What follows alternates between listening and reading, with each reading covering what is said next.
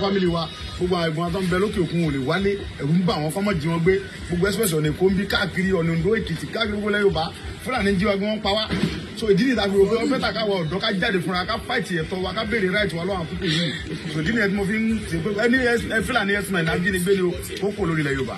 Igangan báyìí ṣé ẹ lè sọ pé peace ti padà síbẹ̀ báyìí. Àlàáfíà ti wà ní gẹ́gẹ́ àwọn ará gàngán confirm ẹ̀pá àlàáfíà ti wà so kéde ẹ̀sìn bẹ̀ nìkan mo sọ tẹ́lẹ̀ síwájú pé kì í ṣe ìgàngán nìkan ni àjẹ kára gbogbo ilẹ̀ Yorùbá pátápátá lápapọ̀ láti máa béèrè ẹ jẹ́ ká dúpẹ́ lọ́lọ́ ká dúpẹ́ lọ gómìnà Ògùn state náà fúnra wọn náà sọ pé àwọn nífẹ̀ẹ́ wọ́n fi hàn pé àwọn nífẹ̀ẹ́ àwọn tí àwọn ń ṣèjọba lé lórí because tí gómìnà bá nífẹ̀ẹ́ àwọn mẹ̀kúnnù tó ń ṣèjọba lé lórí Ògùn state kò ní gbà wá láì pé káwá fèsì àwọn Fúlàní ẹ̀sìn mẹ́rin náà so fúnra ìjọba ló sọ pé ó ti tó gẹ́ fáwọn Fúlàní ẹ̀sìn mẹ́rin torí pé àwọn tóun ń ṣèjọba lé lórí lẹ̀ ń pa so ìdí nìyí tàbí wá sóògùn state lé ní. ṣé táwọn pàdé ẹ ti rí gómìnà báyìí. mi ti rí wọn but èmi ò pé ibi tójú ìjà bá wà lẹ́ka kọ́kọ́ lọ tàbá lé àwọn Fúlàní tàbá lé tán a máa padà lọ bájọba láti kí wọn. àtẹwọ́.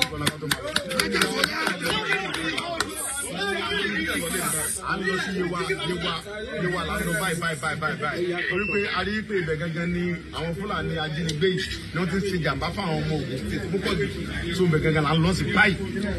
a gbọ́ pé àwọn ọmọ Yorùbá ń gbàgbọ́dé fún ṣóòtọ́ ni àbí ẹ rí support látọ̀kọ̀ Yorùbá. èmi ò tí ì rí Yorùbá kankan tí mo lè sọ pé gbàgbọ́dé ṣètò understand because gbogbo Yorùbá ló dìde ìjà bá ń jà ìjà gbogbo Yorùbá ni ẹ lè rí pé àti mùsùlùmí àti Christian gbogbo ẹnìbọn ní ń jà kì í ṣe pé jà Ìgbòho nìkan gbogbo wa là ń jà gbogbo Yorùbá ló ń jà kì í ṣe pé Yorùbá kan ń gbé àbọ̀dẹ̀fẹ́ nìkan kan káde dúpẹ́ lọ́gbọ̀ àwọn tó wà ní diaspora rí gbogbo ọ̀nà dìde tán so gbogbo àwọn ọba náà ti dìde gbogbo àwọn ọba ti dìde everybody ti dìde kò sí pé bóyá Ààrẹ Ọ̀nà Kakanfò náà dìde ó ń bínú so gbogbo àlà ń bínú papọ̀ kì í ṣe pé Yorùbá kan ń ságbàbọ̀dẹ̀ so ìjà tá ń jà ìjà gbogbo Yorùbá ni ọ̀dẹ̀ ti dópin ẹ̀ náà kò sẹ́ náà. Yorùbá nation now. Family wa gbogbo àgbọn tó ń bẹ lókè òkun ò lè wálé ẹ̀rù ń bà wọ́n kọ́mọ́ jí wọn gbé gbogbo express ọ̀nà Èkó ń bí káàkiri ọ̀nà Oǹdó Èkìtì káàkiri gbogbo lẹ́yìn Yorùbá Fúlàní jí wa gbé wọ́n pa wá so ìdí nìyí tàbí òfin ọ̀fẹ́ tàkà wọ ọ̀dọ́ ká jáde fúnra ká fáìtì ẹ̀tọ́ wa ká béèrè ráìtì wa lọ́wọ́ àkókò yìí so ìdí nìyí tí mo fi ń ṣe pé ẹni Fúlàní ẹ̀sìn náà ajínigbé ni ó kò lórí ilẹ̀ Yorùbá. Igangan báyìí ṣé ẹ lè sọ pé peace ti padà síbẹ̀ báyìí. Àlàáfíà ti wà ní gẹ́gẹ́ àwọn ará gàngán confirm ẹ̀pá àlàáfíà ti wà so kéde ẹ̀sìn bẹ̀ nìkan mo sọ tẹ́lẹ̀ síwájú pé kì í ṣe ìgàngán nìkan ni àjẹ kára gbogbo ilẹ̀ Yorùbá pátápátá lápapọ̀ láti máa béèrè ẹ jẹ́ ká dúpẹ́ lọ́lọ́ ká dúpẹ́ lọ gómìnà Ògùn state náà fúnra wọn náà sọ pé àwọn nífẹ̀ẹ́ wọ́n fi hàn pé àwọn nífẹ̀ẹ́ àwọn tí àwọn ń ṣèjọba lé lórí because tí gómìnà bá nífẹ̀ẹ́ àwọn mẹ̀kúnnù tó ń ṣèjọba lé lórí Ògùn state kò ní gbà wá láì pé káwá fèsì àwọn Fúlàní ẹ̀sìn mẹ́rin náà so fúnra ìjọba ló sọ pé ó ti tó gẹ́ fáwọn Fúlàní ẹ̀sìn mẹ́rin torí pé àwọn tóun ń ṣèjọba lé lórí lẹ̀ ń pa so ìdí nìyí tàbí wá sóògùn state lé ní. ṣé táwọn pàdé ẹ ti rí gómìnà báyìí. mi ti rí wọn but èmi ò pé ibi tójú ìjà bá wà lẹ́ka kọ́kọ́ lọ tàbá lé àwọn Fúlàní tàbá lé tán a máa padà lọ bájọba láti kí wọn. àtẹwọ́. a ń lọ sí yewa la ń lọ báyìí torí pé a rí pé ibẹ̀ gangan ni àwọn Fúlàní ajínigbé yìí ni wọ́n ti ń ṣe jàǹbá fún àwọn ọmọ Ògùn state púpọ̀ jù so ibẹ̀ gangan la ń lọ sí báyìí.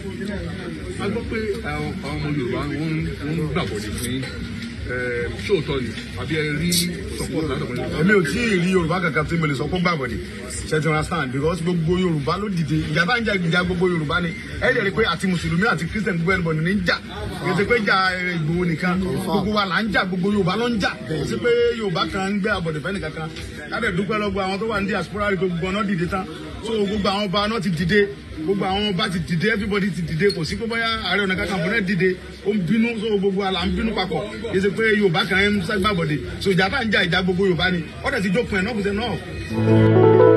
ọmọ Ìbàràpá lápapọ̀ ẹ̀jẹ̀ adúpẹ́ lọ́wọ́ àti ọmọ Yorùbá lápapọ̀ tìlé lóko ẹ̀mí àpọ̀ ẹ̀bá nǹkan mọ Adéyẹmọ Chief Sunday Adéyẹmọ Ìgbòho orúkọ ńlá tí ń jámọ̀ láyà yàrá orúkọ tó ń dẹrù bó lórúkọ gan-an ọmọ Yorùbá ẹ má sọ torí pé wòrà a kò lè fojú dé gbogbo láyé títa ríro lọ́dọ̀ pẹ̀lú àwúrà tó máa dán alànà kọjá dandan ọ̀wọ́n ẹ̀rín ní má bẹ̀rẹ̀ wọ̀nà ẹ̀dá kan lè ṣe wá lọ́nà mọ́ ẹgbẹ́ àtìmọ̀ ṣọ̀ṣọ́ ká lè lébi rere ẹgbẹ́ àjọ gbárùkù ti Sunday Ìgbòho ṣá ọmọ Ìgbòho mọ̀rẹ́ nínú alágbàdo òde ọmọ alápẹ̀pẹ̀ wọnú omi ọmọ lèdèdè wodò sọ̀yà ìsọ̀yà òrẹ́ràn bàbá yín láàrin yìí omi kò sínú nǹkan sí yín lẹ́nu ọmọ òkúta mẹ́ta òkè Ìgbòho ìkan ṣe yín dábàdàbọ̀ ìkan ní mọ́ rọra ìkan tó kù nígbà tí wọ́n mọ̀ Ìgbòho mọ̀rẹ́ kí ló dé Ìgbòho mọ̀rẹ́ sí ọmọ òpópó sọ́ràn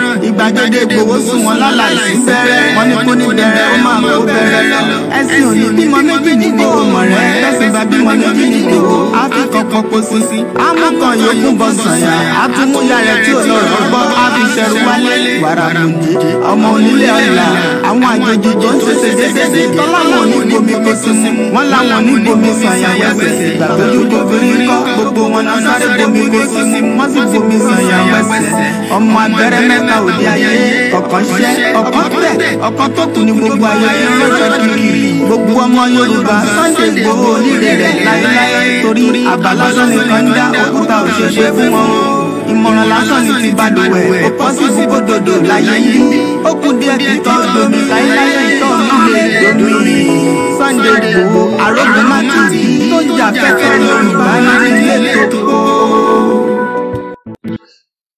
And a very good morning and welcome once again as we kickstart the Monday conversation. My name is Olami Koiki and I say good morning, good afternoon, good evening, good morning Eunice. Definitely it's almost late on the other side of the globe. Mo kí gbogbo ọmọ Yorùbá káàkiri ibikíbi tí ẹ bá ti ń darapọ̀ mọ́ wa tí ẹ ti ń wò wá ní ọmọdé ní tàgbàlagbà ẹni ní 15th of May 2023. The time zone is different in different part of the world.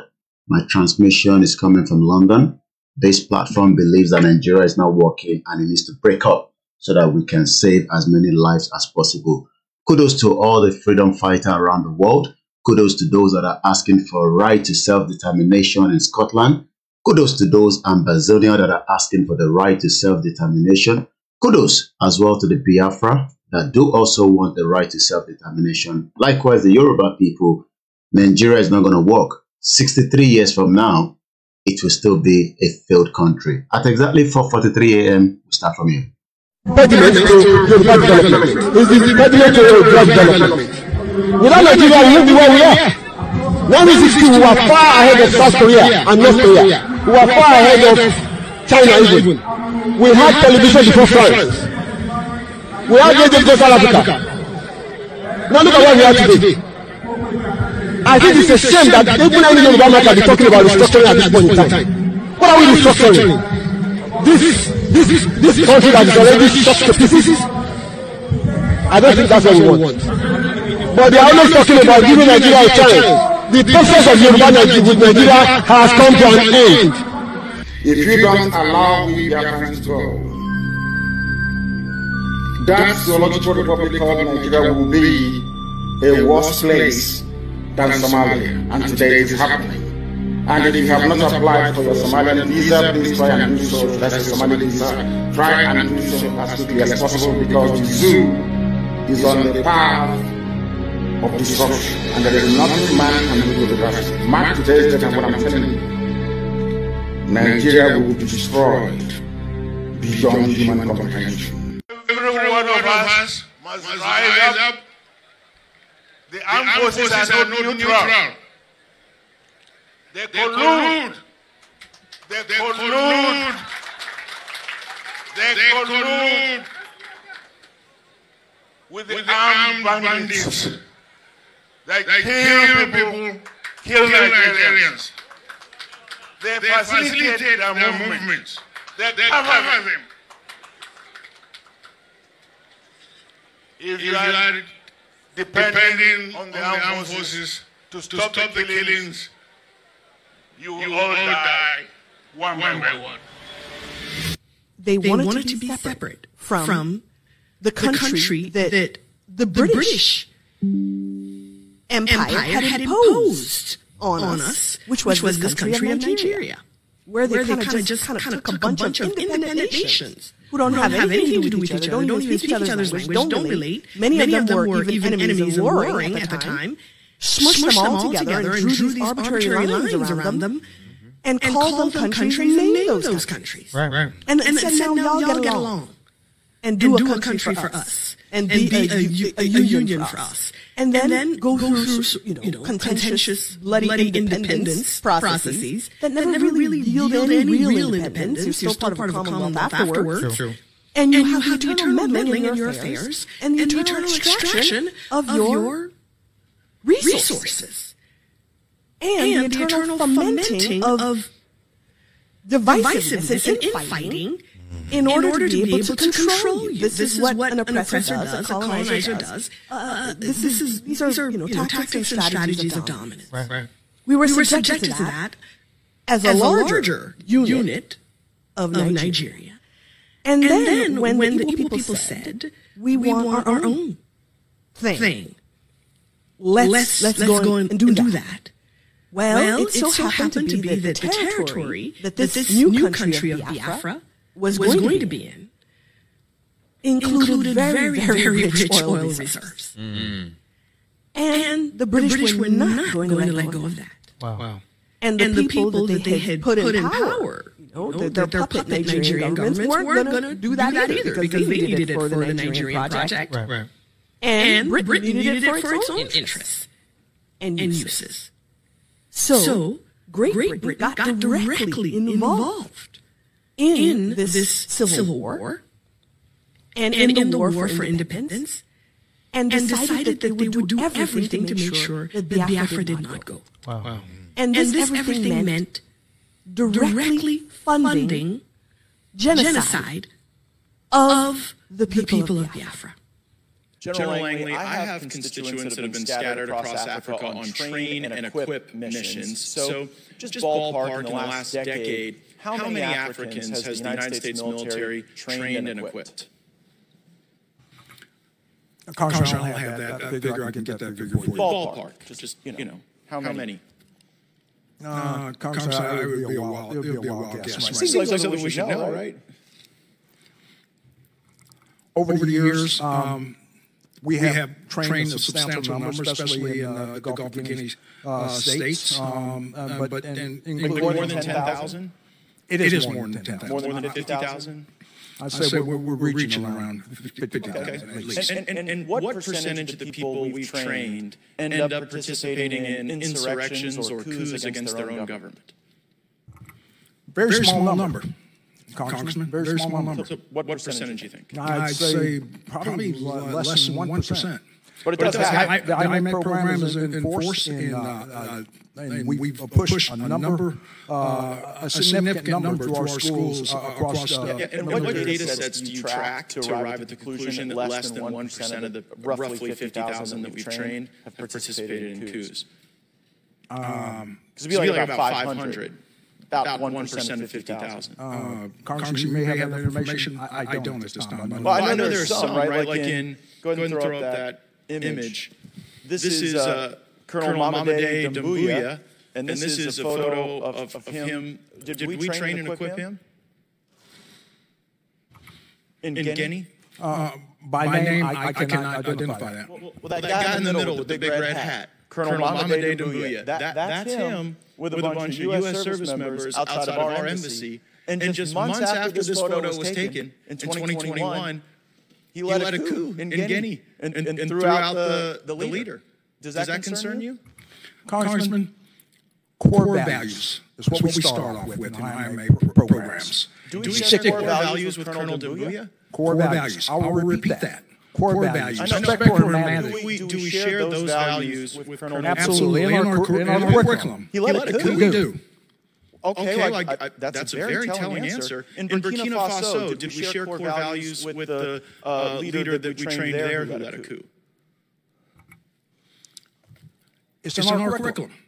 We stress core values. We request civilian-led governance. Hold on. Is leading coups in our curriculum? Absolutely not. So Civilian-led.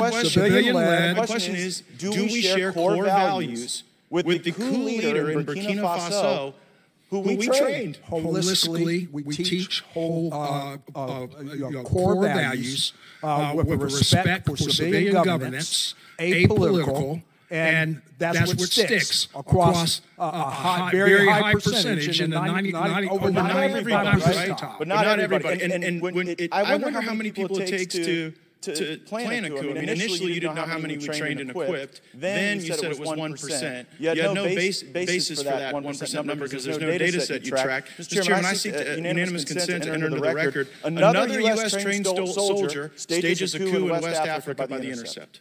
Without objection, so ordered. And I further seek unanimous consent to enter into the record. U.S. forces trained the Guinean colonel behind the recent coup in West African country, and this is regard to Guinea. Without objection, so ordered. So I guess the question is, why should U.S. taxpayers be paying to train people who then lead coups in Africa?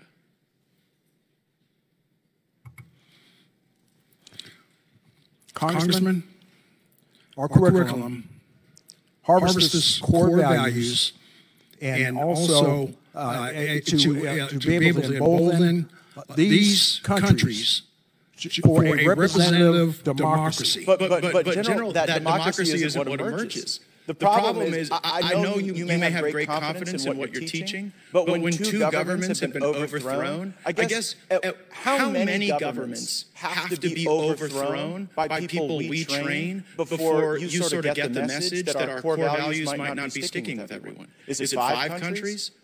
10? We'll continue our persistence in ensuring but do you think that they harbor democratic norms, democratic values. Just a moment ago, you said we shared core values with Colonel Dumbuya. You said that just moments ago in response to my question, and his core value seems to be leading a coup. So I don't think it's stuck. I think we should at least know how many countries we train the coup plotters in. How many is too many? Because clearly 2 is not too many, and I think we could use our resources far more effectively than doing this. If I may just yes, who was also arrested, right? I've written severally on it that he should not so, because it's the determination for Oduduwa Republic. It's not a crime, no international law. And that's the point I'm trying to make. That's the point I'm trying to raise with you. If it were not signal to non-state actors and other ethnic agitators. Sorry about that. Good morning once again. I think we lost that video. Let's try and get that video back up and running quickly. But before that, let's just do this. Other countries were refused at first. But we have to remember, and this is a really important point, that self-determination is an inalienable international right and a law as well. And other countries will recognise Scotland's democratic choice expressed at the ballot box. They will recognise that because that is the route that many other countries have taken in order to become independent. And just to make that point, that international law is very pragmatic on that point, so we should have confidence in that.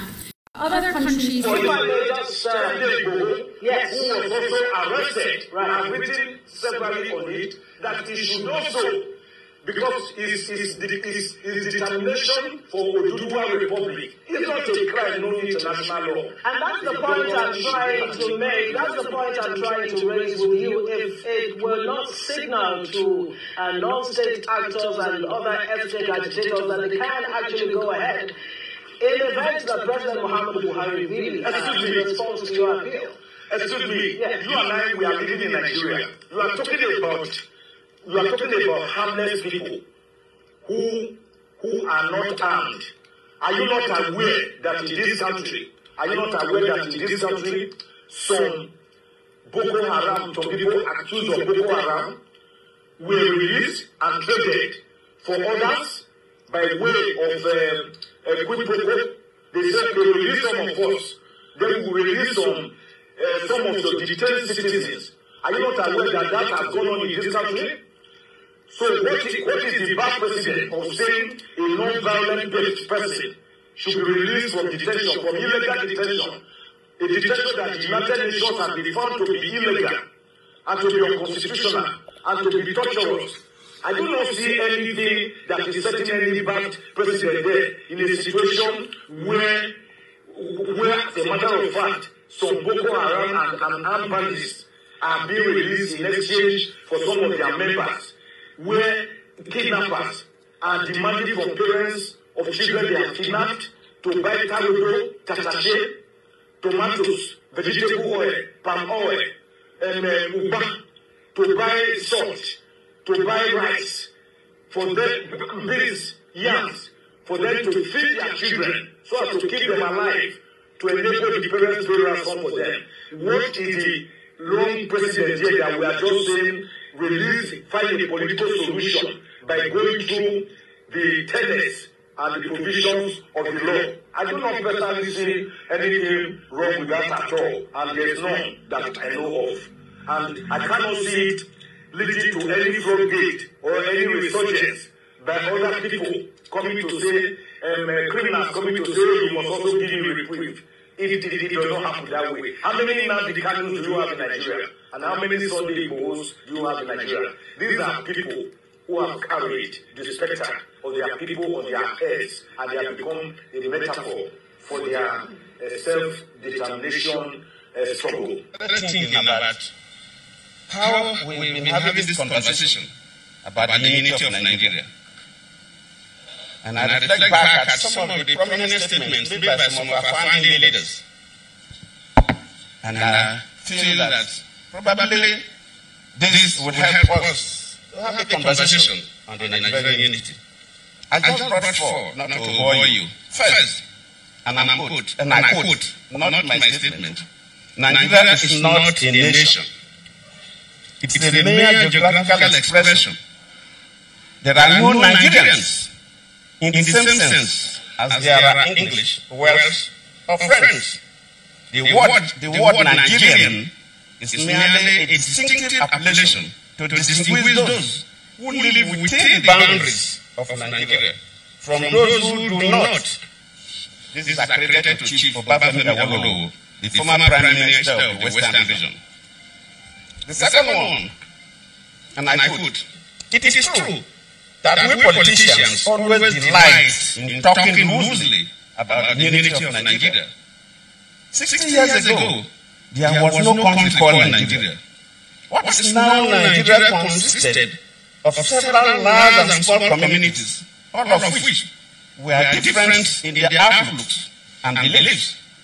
The advent of the British and that of Western education has not materially altered the situation, and the many and varied communities have not knit themselves into a composite unit. This is accredited to Sir Ahmadu Bello, former Premier of Northern Region. The third, and I quote, since 1914, the British government has been trying to make Nigeria into one country. But the Nigerian people themselves are historically different in their backgrounds, in their religious beliefs and customs, and do not show themselves any sign of willingness to unite. The Nigerian unity is only a British intention for the country.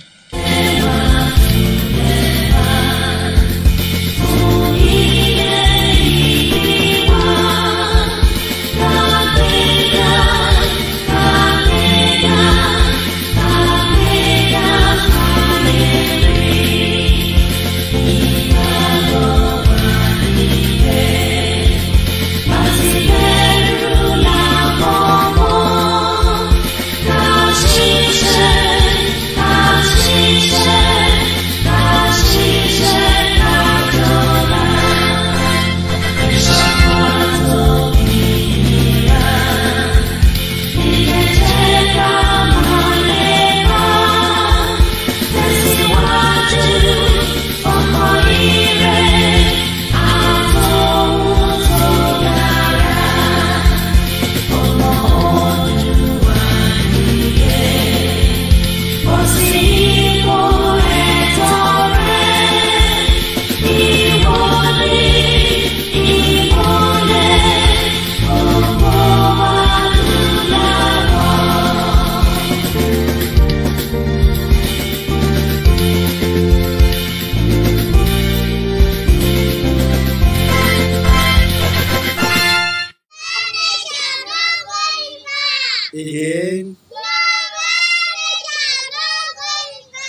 No going back. Igboho Òòṣà. Iṣẹ́ rẹ̀ tẹ̀síwájú. Mr. Koiki ẹ ṣé o, àwọn ọmọ mi ló kí yín o. Àwọn ọmọ mi ló kí yín o. Lágbára Ọlọ́run, a máa délẹ̀ lérí o lórúkọ Jésù. Yorùbá nation.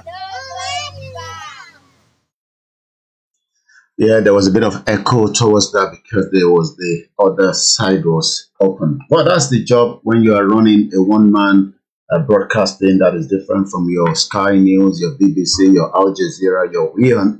They have a lot of funding, and that literally means that they have a lot of people that are working for them. Very good morning and welcome once again to the live transmission. My name is Olami Koiki, and I say good morning and a week start from today again, depending on where you are. As of Aku Ojoaje.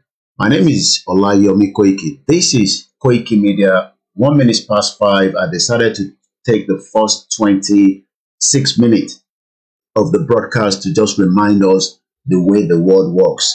As many Nigerians might probably do not understand the international relationship. Nigeria is a country that has a lot of stakeholders around the world. Every country has the reason why they want Nigeria to continue to function. But the functionality of Nigeria, for how long it's going to last, I don't know. But what I do know is there will not be any Nigeria in the next 63 years. That for sure. The name Nigeria will be erased from the map of the world. You do not have to believe what I say. But with the current spark of things happening in Nigeria, with the current situation that Nigeria is going through presently, United Kingdom had a big influence when it comes to the global world. United Kingdom was a real stakeholder in adjusting, disturbing, changing the identity of so many people around the world. And as we've told you so many times, part of those that the country as of today that were changed are those that you're looking right behind me. Countries in their numbers from 1973 to 1978, different countries even up to United States of America, had to fight their way out of what is called Britain. Britain was very, very powerful during the colonial rule. Extremely powerful. So they were able to have their influence in different parts of the world. But how those influence is going to reflect between now and the next 63 years on Nigeria, definitely that is going to be a tough one for them. Britain would not be able to have that same influence that they had some almost 63 years of what we have today. Because when you look at 1960 to today, we're probably heading towards 64 years by the end of October 1st, when Nigeria celebrates its independence. Nigeria was never independent. What we had was just to get us out of what we can believe that we are independent. The existence of Nigeria is crumbling. And it's crumbling because more indigenous people are asking questions, wants to know who really they are, as against who we are told we are. Two different things. Afẹ́mọ ẹni tí a jẹ́, ó yàtọ̀ sí afẹ́mọ pé ìkan báyìí ni wọ́n ní ká máa jẹ́. We have been told lies. Mungo Park founded the River Niger. It's all lies, bullshit. And all these has literally distorted the brains of so many Nigerians that they think that by the name Nigeria, We can go and manage ourselves, even if we don't like each other. But one thing is, independence of the Yorubas, the Biafra, the Ijaw, the Hausa would eventually happen. When, I don't know.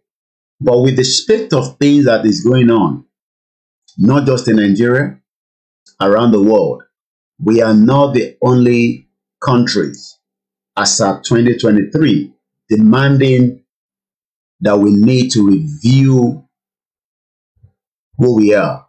This is a live transmission, and I say good morning once again to each and everyone that have joined us.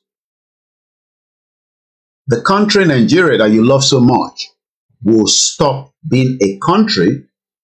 It does not matter tomorrow, next year. You would have a different identity. Once again, a very good morning. You will get a different identity as against the identity that you have presently.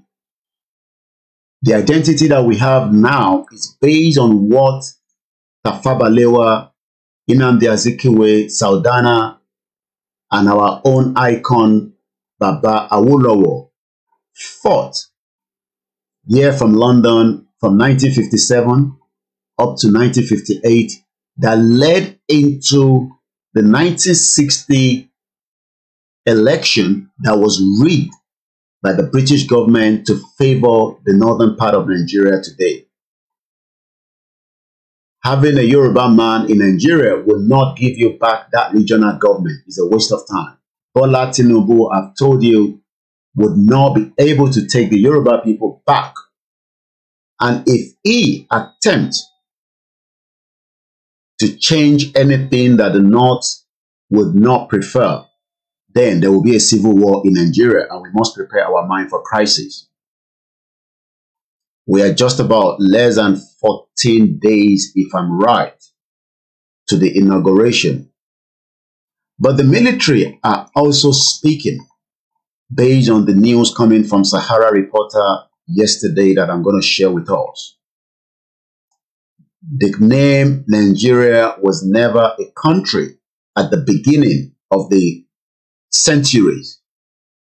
It was during the expedition of the Portuguese and so many other countries like Britain that found their way into what is known as Nigeria today. But prior to that, we were never Nigerians. We were a kingdom.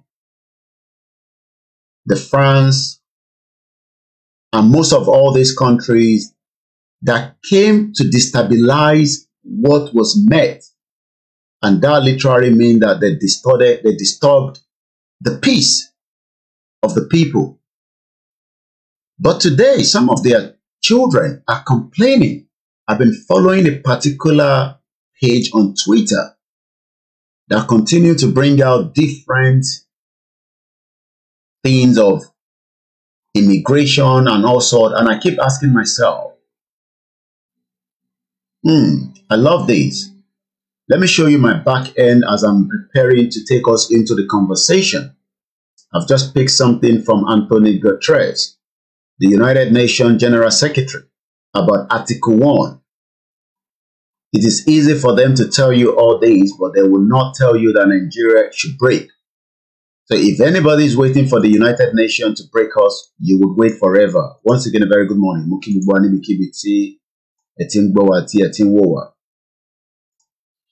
Article 1, I am born free and equal, and all human beings should be treated in the same way. That is not for Nigerians. Tobatin Soile, they are not talking to Nigerians because Nigeria is not a country. They're probably talking to somebody like me that lives in UK, that the UK government must make sure that I am born free and equal, just like the lesbian have the right, the gay people has the right. But Nigerians do not have the right. And you keep asking yourself, how did we get to where we are? Good morning once again, from different part of the globe. As you can tell there, when Anthony Guterres is saying that we are all born and equal, he's not talking to those of you in Nigeria. So just rule that out. He's talking to me and those that lives in the western part of the world. But in any part of Africa, you are not born to be free, and you will never be equal. The reason why you will never be equal is because that is what has been set as the status quo. And the status quo means that, good morning to you, our grandmothers, GR1, Grace Senior JP, good morning to those of you in US, Ayomikon, Anthony, AJs, Omolubaka, and happy birthday to Omoba of Odua TV under Citizen AY. Maze, good morning. Eunice, good morning in Canada. We are never born equal, as you can tell from here. I need to save this image. Under the Universal Declaration of Human Rights, I've played that so many times, and I didn't even play that at the beginning of today's program, but I think I should do. Because when you read all these, you keep asking yourself, are we truly equal in the eyes of the world? Or is this just all kind of propaganda lies?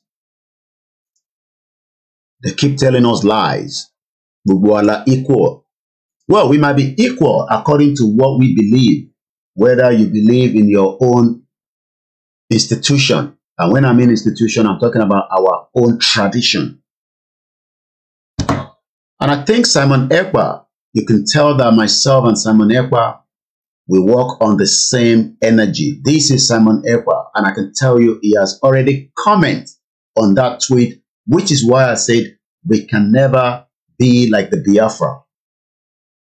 They do not joke when it comes to the Twitter, but the Yorubas are still backwards when it comes to Twitter. Twitter is the engagement in the new era of media.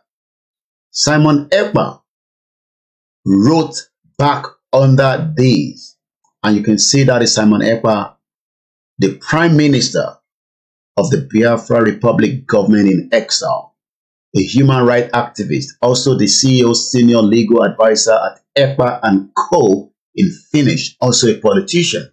Why is it that the Yoruba people then always attack the Biafra as if that we are better off them? They are not waiting for any one of us, but we pray that we will continue to support the leadership of our father, which a lot of us do not want to agree with.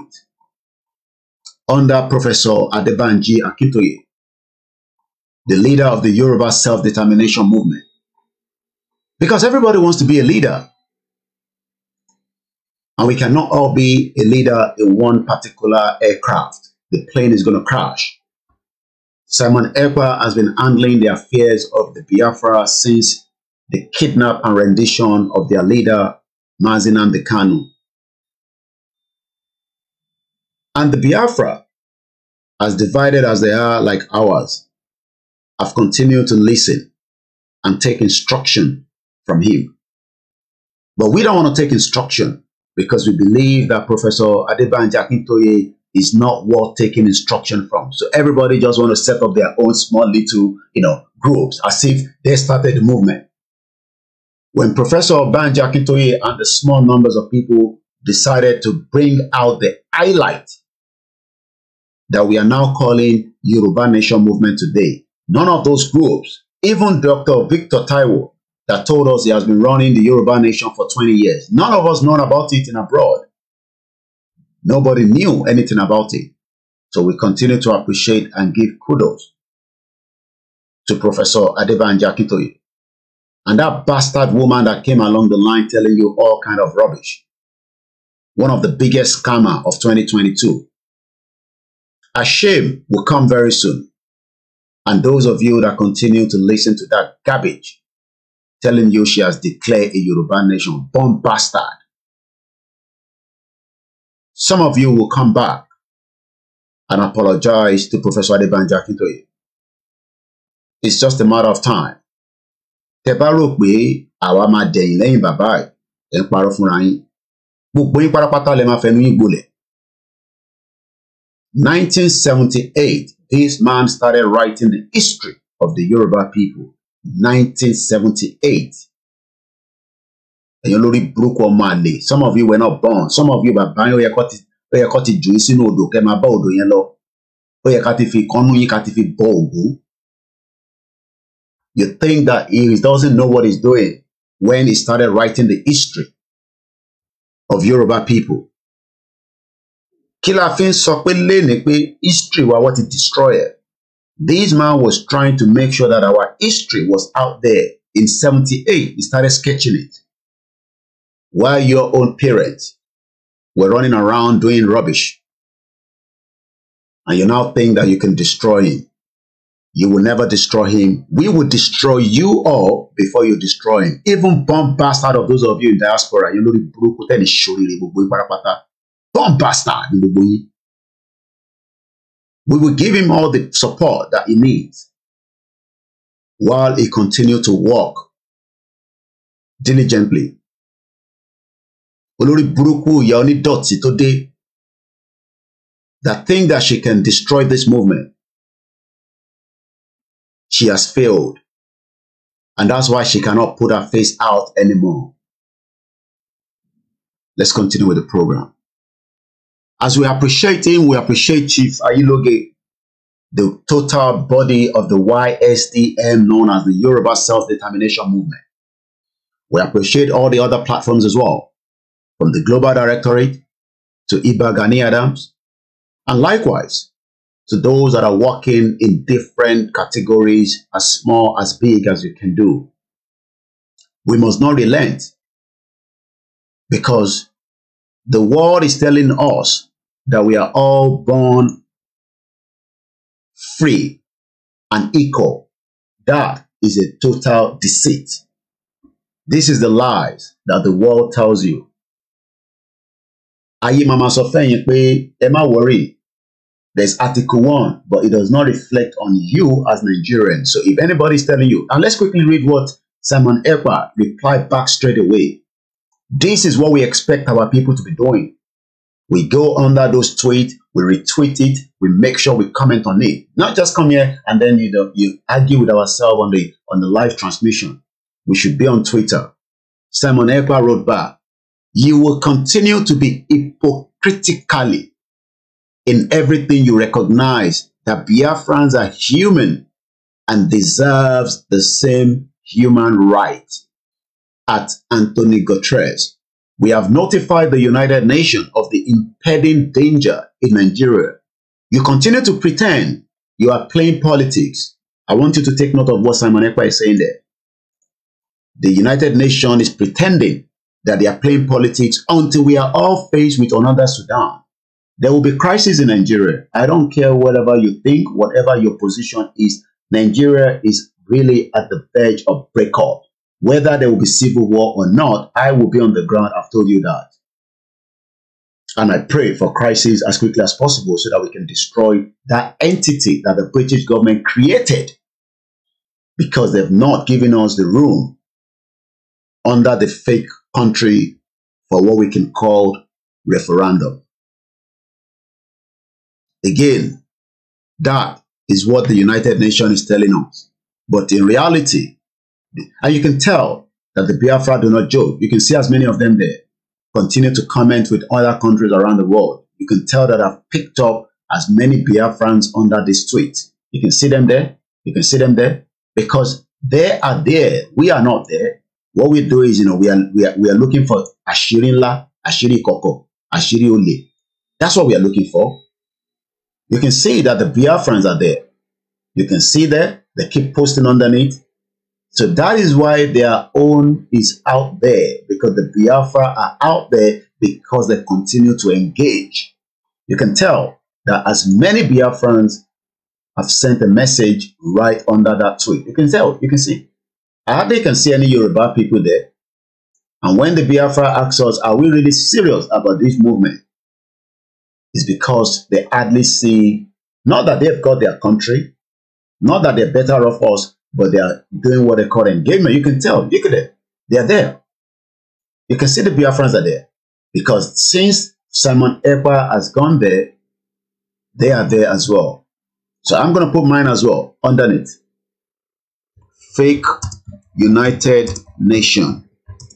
free our people from bondage.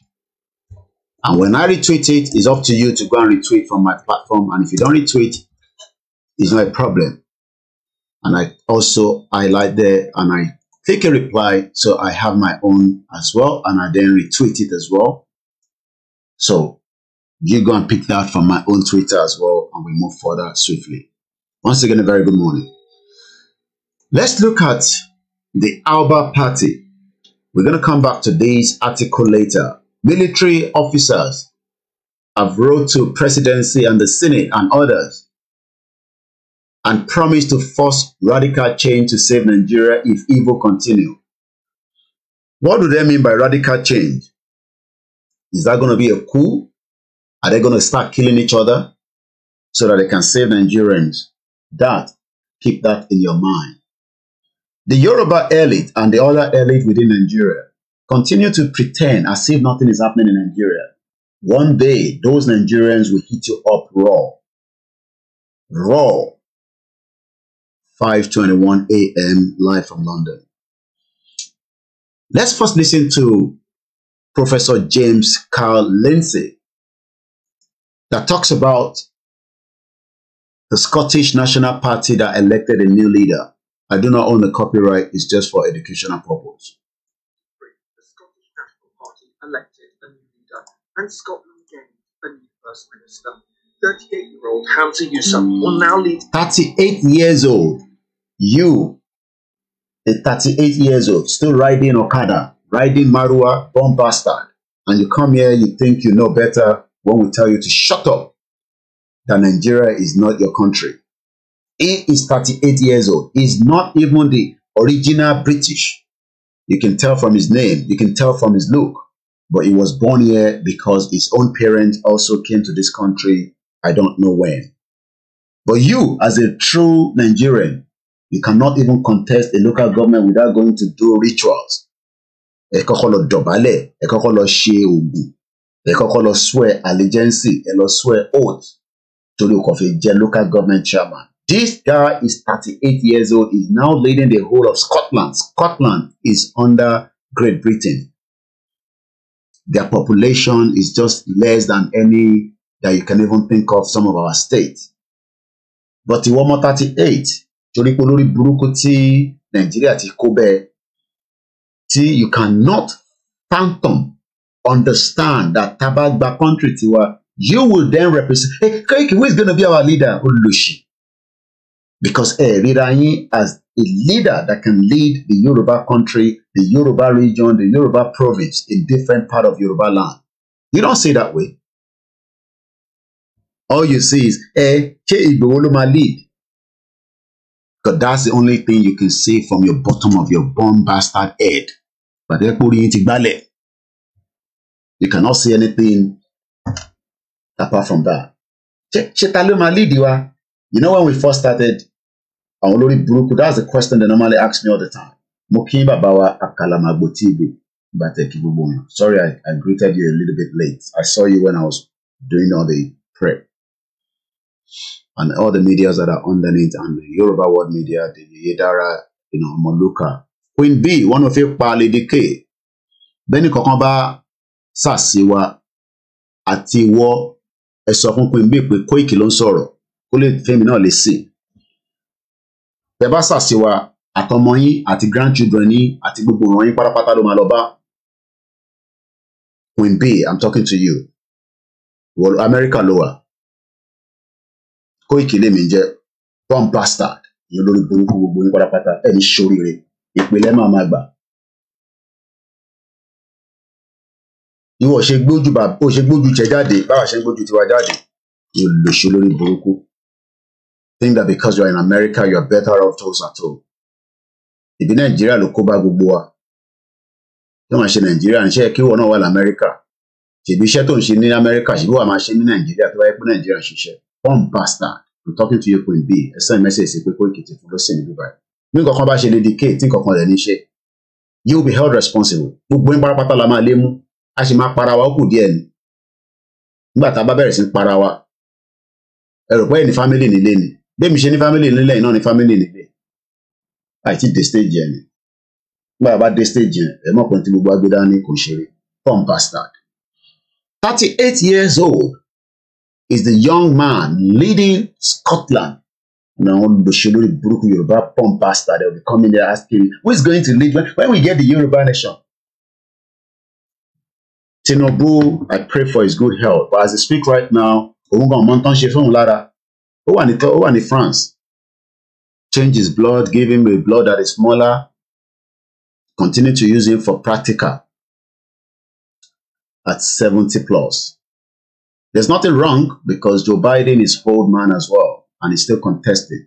But we are talking about the future of the Yoruba people. This guy is now telling Britain that we must ask again for referendum, even though the conservative under the England of the Westminster will allow Scotland to have another referendum. I was saying this earlier yesterday during my broadcast that I was going to show you. So let's listen to it briefly. Scottish efforts to break away from the United Kingdom and become a separate sovereign state. Breakaway is not something that you should be shying away from. Koiki, why do you want to break away? Because you are stupid. You don't understand the word breakaway. Breakaway is breakaway. Breakaway is breakaway. Disintegrate is disintegrate. Omar Dogmoni, it doesn't matter. On Jagun in Ukraine, does not matter. And I don't want anybody to come and be telling, hey, Koiki, hey, you want to my bogus shiri? One bastard. Then it will be on my lini, Lori Buruko. A song Koiki sobe, who femi on the audio. The Dafu Gubuin, Equile Mama Baguin Barapata. Bomb bastard. Separate sovereign state is not something we'll be shying away from. Mokimami wa Olaudus. 37 years old, some of our children have left university for the five years ago. Do you know why? Because Britain does not want you to be surviving.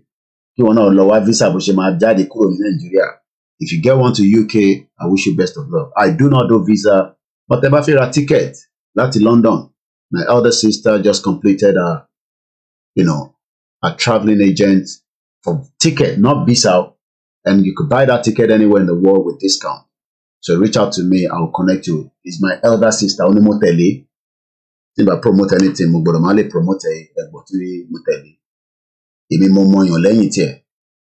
and I will stay with her over the weekend, celebrating her beautiful birthday. So if you want to buy a ticket, you're traveling, you have to book holiday in December.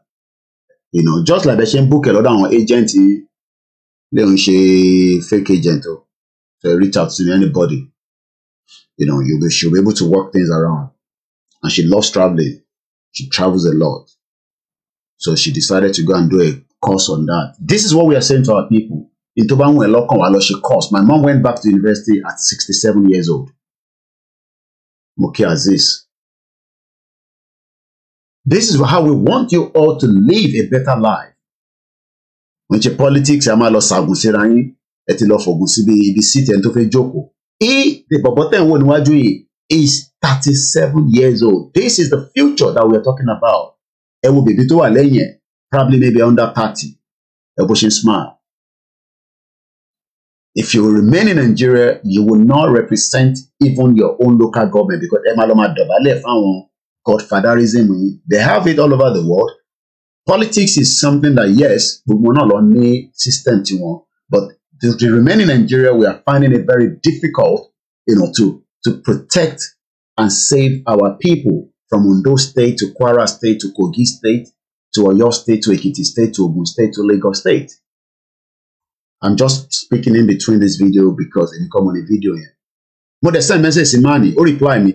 That is why we say to you that I have to move away because of email me. So let me just move a little bit away. Fellowship. This Baba man professor will comment or reply. That tells you that this is how we, in Hamas we declare country. Nino furufu uloshi woman, lori buruku woman. To de la ni meji. Bela won lo share to jon share káàkiri bí àwọn aṣẹ́wó lórí social media.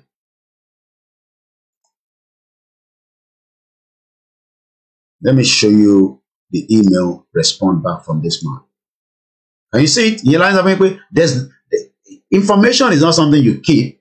tó bá declare ní tó bá ní confirm information a máa tọ́jú ẹ̀. You can see that mo comments abẹ́ mo ní you should please talk about Yoruba Nation movement going on. This is what we want you to be doing.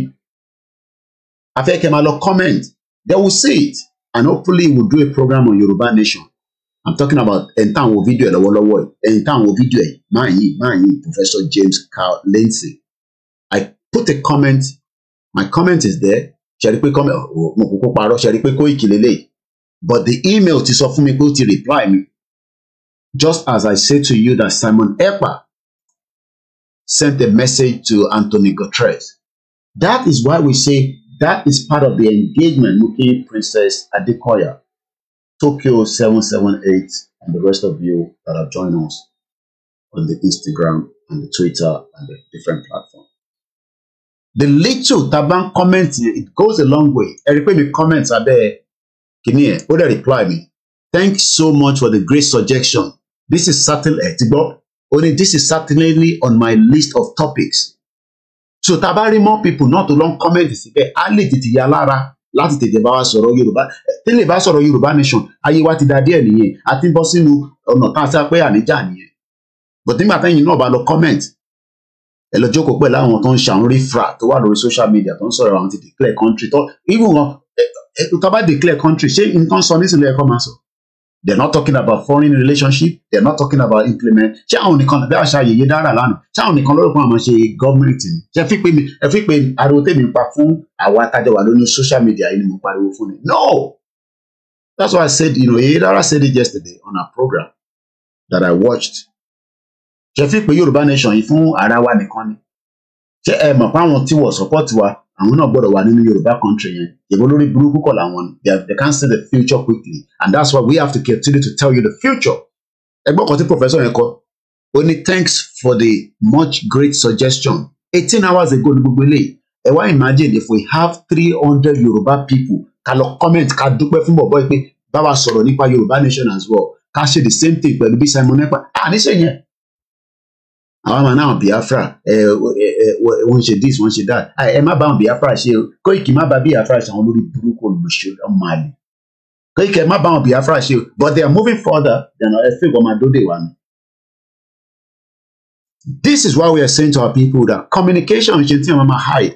This is the communication here and it's also proved here. Nǹkan pè ní technology nìyẹn. Ó send email sí mi at about 18 hours ago ní 14th ìyẹn lánàá. Ìyẹn professor ẹ̀ ó dẹ̀ sọ pé ó máa look into it fún àbá wa sọ̀rọ̀ nípa olówà lára list of topics so definitely ó monitor nǹkan tó ń lọ lórí Yorùbá Nation ó ti sọ̀rọ̀ lórí Biafra rẹ̀ ó dà kó sọ̀rọ̀ briefly lórí Ìgbòho rí but kò highlight ẹ̀ púpọ̀ mo fẹ́ kó bá wa ṣe fún wọn tó jẹ́ pé Yorùbá Nation ni but ó gbọ́dọ̀ lọ ṣe research ẹ̀ díẹ̀ and this is part of the engagement. Everybody has a word. Hey Koiki, what is the way forward? Might be that there. What is the way forward? Àmà wá síbẹ̀ stupid people ẹ lọ sórí Twitter irọ́ ẹ lọ sórí Twitter ẹ lọ engage mo kí gbogbo àwọn ọmọ wa tó máa bẹ̀rẹ̀ exam lẹ́nìí àṣeyọrí lẹ́yìn máa ṣe kò ṣe nínú Nàìjíríà bí ọba wa náà máa ṣàṣeyọrí lọ́lọ́ pa. So let's come back here. This is a new leader lele ní Scotland. Kí ni gbogbo Scotland? What is the whole population of Scotland? You think we come here and come and joke? And me, I was seeing by comment nonsense. You know, they can't see the vision. And do killing that cages of people can break Nigeria. Then that case don't lab on politician. If they're looting now. You think on Dipo Dion, I want to on influence and into the social media. You think they're gonna tell you to we should break up? I want this off when about break. The whole population of Scotland is just under 6 million, 5.5. And it only the Gbogbo presently. Only change a lot, but as it is today, Scottish ni lóòótọ́, but generation ne about balosẹ́yìn kò ń ṣe ọmọ British Congo. Let's listen to this. States, but many are now wondering whether hopes for statehood are fading against the backdrop of Brexit, falling public support for separation, and internal divisions within the independence movement. If we can even be given that opportunity for a referendum, but the referendum is not in the clause. Clause as it is today, there is no referendum clause under that fraudulent bastard constitution that was put together by that Olori Buruku man that Omar Shesikoto Huni, Abdusalam Abubakar Loshi, and bomb bastard military, destroy Nigeria, and then the Olori Buruku people came again in Agbada with our Yoruba people, and they start making life miserable for you.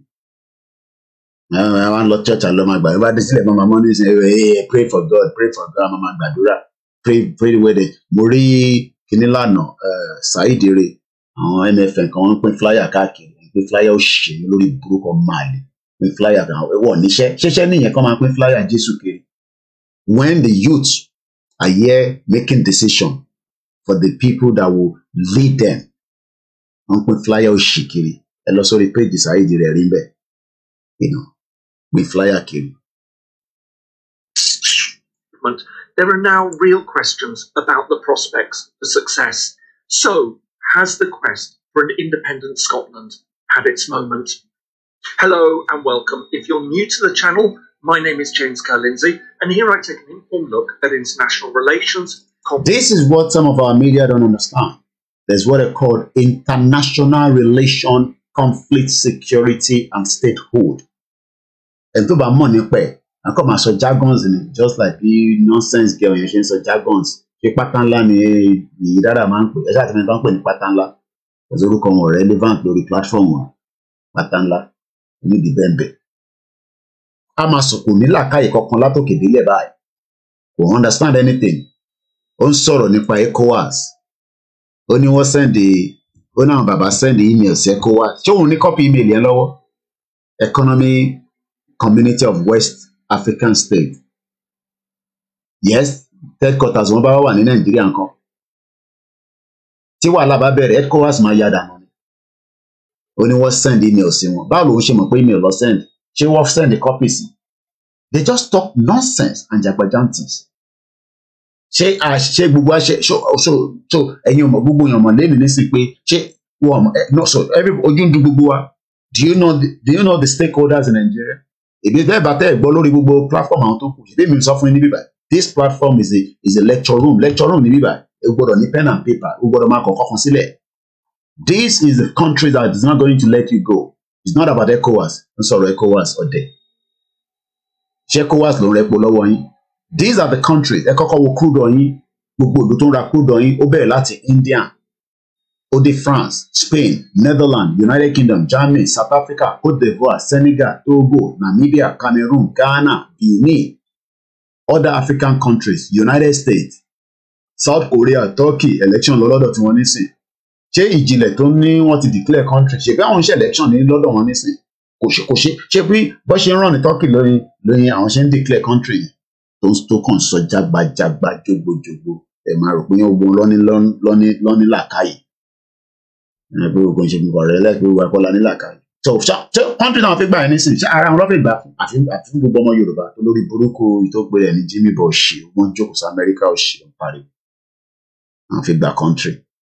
These are the people that are holding you yẹn sọ jágbajàgba ẹ̀ ń sọ̀rọ̀ nípa ECOWAS àwọn bàbá send email sí wọn ní do you think you can just ask any country papiwari that's why they call it relationship. International, you can't just say to a country that I'm just come and send them my representative. Sometimes you might not even get that, and sometimes the Bama logon say only get the least person to one in the government and no money ko yọjú sí. You think it's easy to just bump into any government? Shout to the government. When we are a government, that is when we will have proper cordial new policy with the UK. Àwọn ọmọ wa fi wá kàwé. Wọ́n gbọ́dọ̀ wọlé without visa free. In la máa ṣe negotiation. But presently it cannot happen because Yoruba nation is a country. Until we are a country, látó ẹ farabalẹ̀ kó gbọ́ mi dáadáa, ẹ̀yin òmùgọ̀tẹ̀ wà ní, ẹ̀yin idiots. And sọ fún yín pé that is not the way country operates. Tẹ bá wá gba country ọ̀hún náà, ṣé láàrin ara yín lẹ ti fẹ́ gbà ni? Láàrin ara yín lẹ ti fẹ́ ṣe government ni? Do you know what is called a government? Government kan ní bọ̀bọ̀ ọmọ Scotland run nísìn. Ó run government on behalf of 5.4 million. So ṣé onítìrì oníburúkú ìyá olùṣe olórí burúkú born bastard woman yẹn? Ṣé ó fẹ́ run government fún gbogbo àwọn tó jẹ́ ọmọ Yorùbá nílé ni? Without their consent.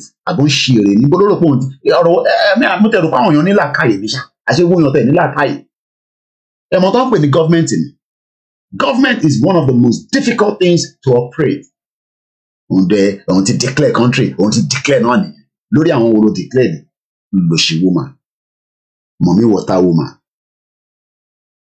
Let's continue. Conflict, security, and statehood. Around the world, there are many groups seeking independence. Did you hear that? Around the world, there are many groups like the Biafra, the Yoruba, the Albania, the Azerbaijan, the Ambazonia, the Ijaw people. Declaration. Seek independence. Around the world, and that is why Baba Akintoye first went to what they call the UNPO. Because some of you are idiots.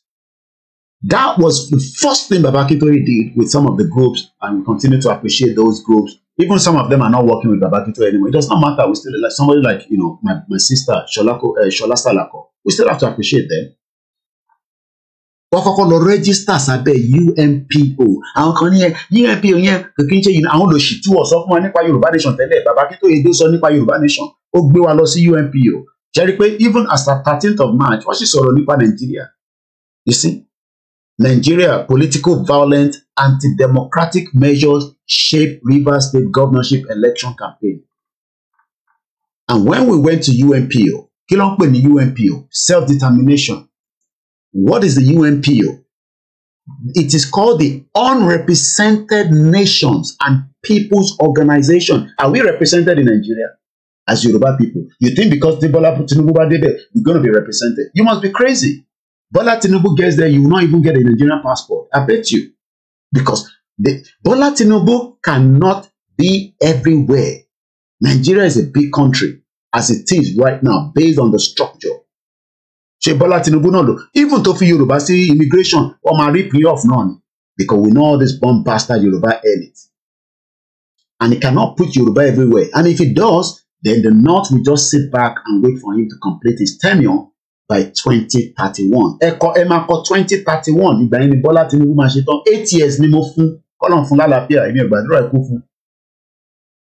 But when we talk about the people that are asking for the right to self-determination, we are not the only one. According to what Professor James Lindsay is saying here, around the world, there are many groups seeking independence, but not every one of them will get it if you do not put the effort. One of them is Scotland, and that is why they also have what they call the Alba Party.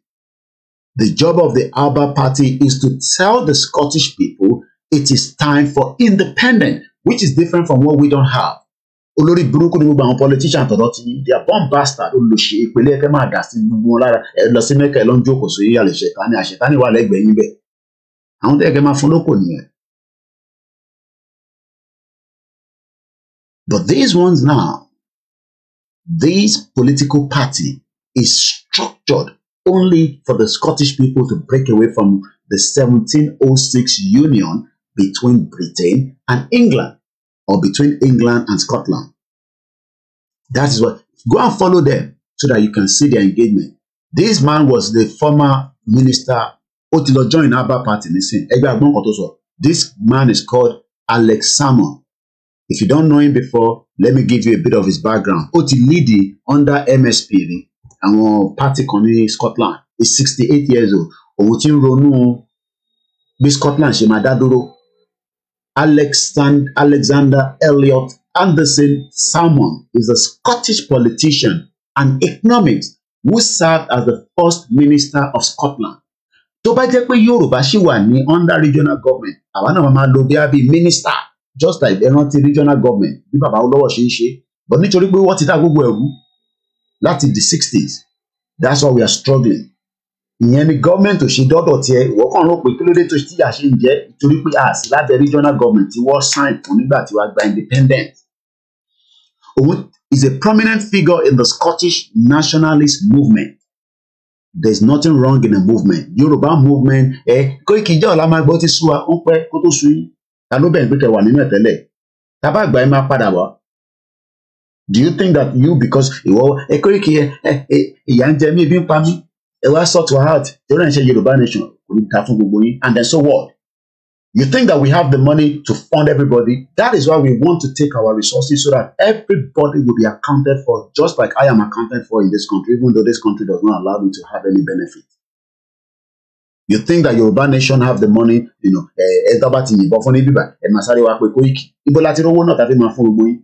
that's why we are saying that we want a system that works so that nobody will be pushing on Mama Torowo.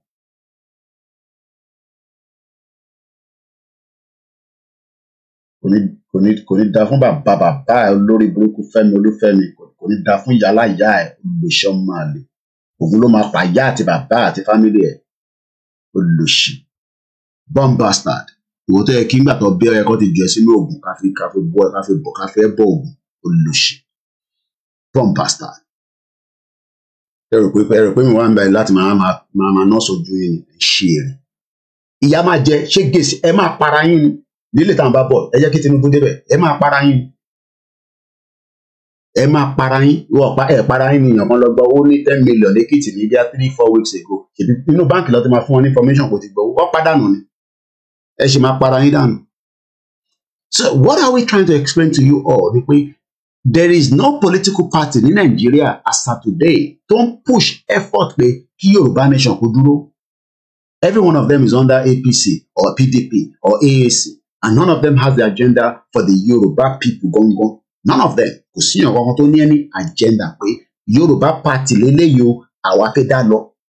Because gbogbo wọn lówó kó tó bẹ̀rẹ̀ political party wọn kó tó bẹ̀rẹ̀ career wọn wọ́n ti lọ dàbálẹ̀ fáwọn Tinubu dọ̀bálẹ̀ fún gbogbo àwọn olórí burúkú àwọn tẹ́ ń pè ní Mákindé àwọn Dàpọ̀ Abíọ́dún àwọn olùlòṣì gọ́vnà àwọn aláyé má bàjẹ́ àwọn tó ti bàyé jẹ́ gọ́vnà of Ọ̀ṣun state tó ń fẹ́ ṣe birthday ó gbé lọ sí Lagos state. Kò ṣe birthday yẹn nínú Ọ̀ṣun state fẹ́yìn kẹ́yìn náà lè jẹ́ náà ó kọ́kọ́ fẹ́ ṣe birthday because tó bá value state tó ń ṣèjọba lé lórí ni á gbé party tó ń fẹ́ ṣe á gbé lọ sí Lagos state.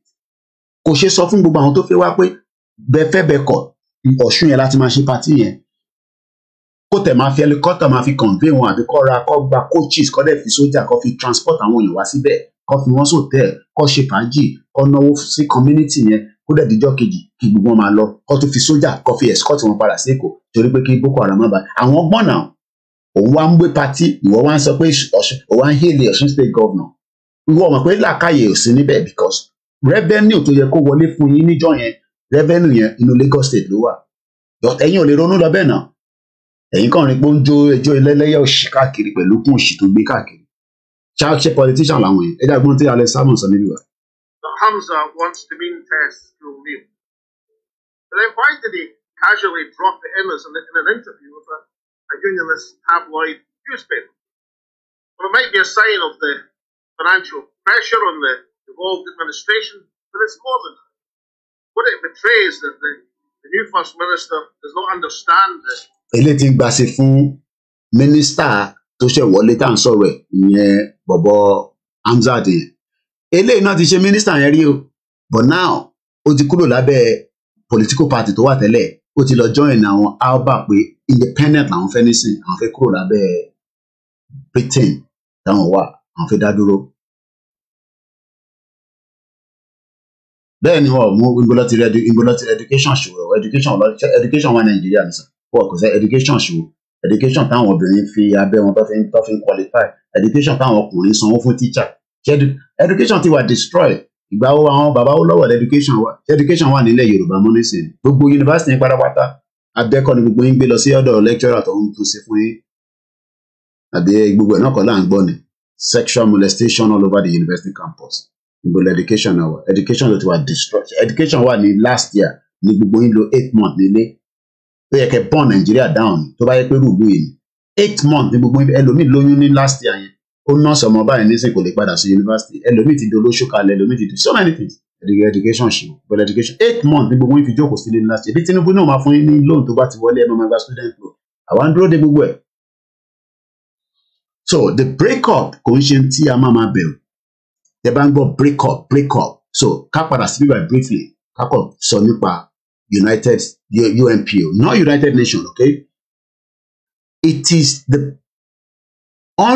called the Unrepresented Nations and Peoples Organization is an international movement Movement is something that continues. Ó máa move ní lọ́sẹ̀ pé ní movement. Nínú movement yẹn náà máa dó lórí burúkú bí ìyá onítìrì tó dé, ìyá lòṣì, virus woman. Inú ẹ̀ la máa rí àwọn kan tó máa sọ oríṣiríṣi tí wọ́n ní concrete evidence láti back ẹ̀. Inú ẹ̀ náà la máa rí àwọn tó máa náà fi pa wá. Mo kí yèyé oge ẹ̀ka ọ̀rọ̀ mọ̀. Inú ẹ̀ la máa rí so many things. Ẹ ṣe gan Mr. Crown Crops. I don't blame the Nigerians, but I'm blaming us for not quickly to understand that the future thing one in Nigeria, it is not going to happen. That's why you have to be cautious. Because for as long as we are saying to you that in Amdekano today, I don't like in Amdekano, we're going to vote for Peter Obi. Peter Obi that is a bomb bastard that is working for the West. Yeah, we're going to vote for Atiku. Atiku Loshiwo. Atiku destroy Nigeria. Atiku Jilon Loyen. And this is what, but some of you, what you do is you go and listen to all these influencers on social media. You go and listen to Reno Douala telling you they want to fix Nigeria. You go and listen to Aisha Yusuf. Even Showore himself knows that Nigeria cannot work. He knows that revolution, he's just playing the devil advocate to then play game with it. Dejade, my very good friend as well. Every one of them knows that the current state of Nigeria can never work because there is already what they call subjugation. You marginalize you will not get this. Okay? This is what Anthony Guterres wrote on May 13. Human rights are the foundation of dignity. As we mark 75 years of the Universal Declaration of Human Rights. Website. But it is easy for them to be saying all this, or there's action. Until action, but because action, it's easy for them to talk about. If you go on my website, it's there. Go on www.koikimedia.com. I have what they're talking about there. I'll show you now.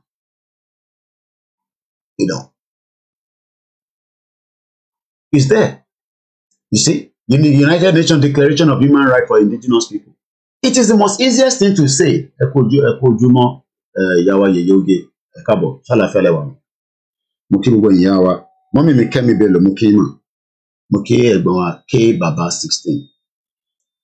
don't blame Nigerians, but the longer that you're not listening to the other side, you think you can go and be doing for 4 years election and fix Nigeria. You must be crazy. If any one of us that is still thinking in that direction, you must be crazy. A country that does not value your life. And then Anthony Guterres is here saying, hey, Article 1, I am born free and equal. Do you know that gay people in this country, they have more right than you as a Nigerian? Do you know that lesbian people, they have more right? You watching me in Nigeria. And to get gay, lesbian, it does not matter your views on them. They have right. And that is why the British is telling us in Nigeria, you must allow people to decide if they want to become gay and lesbian.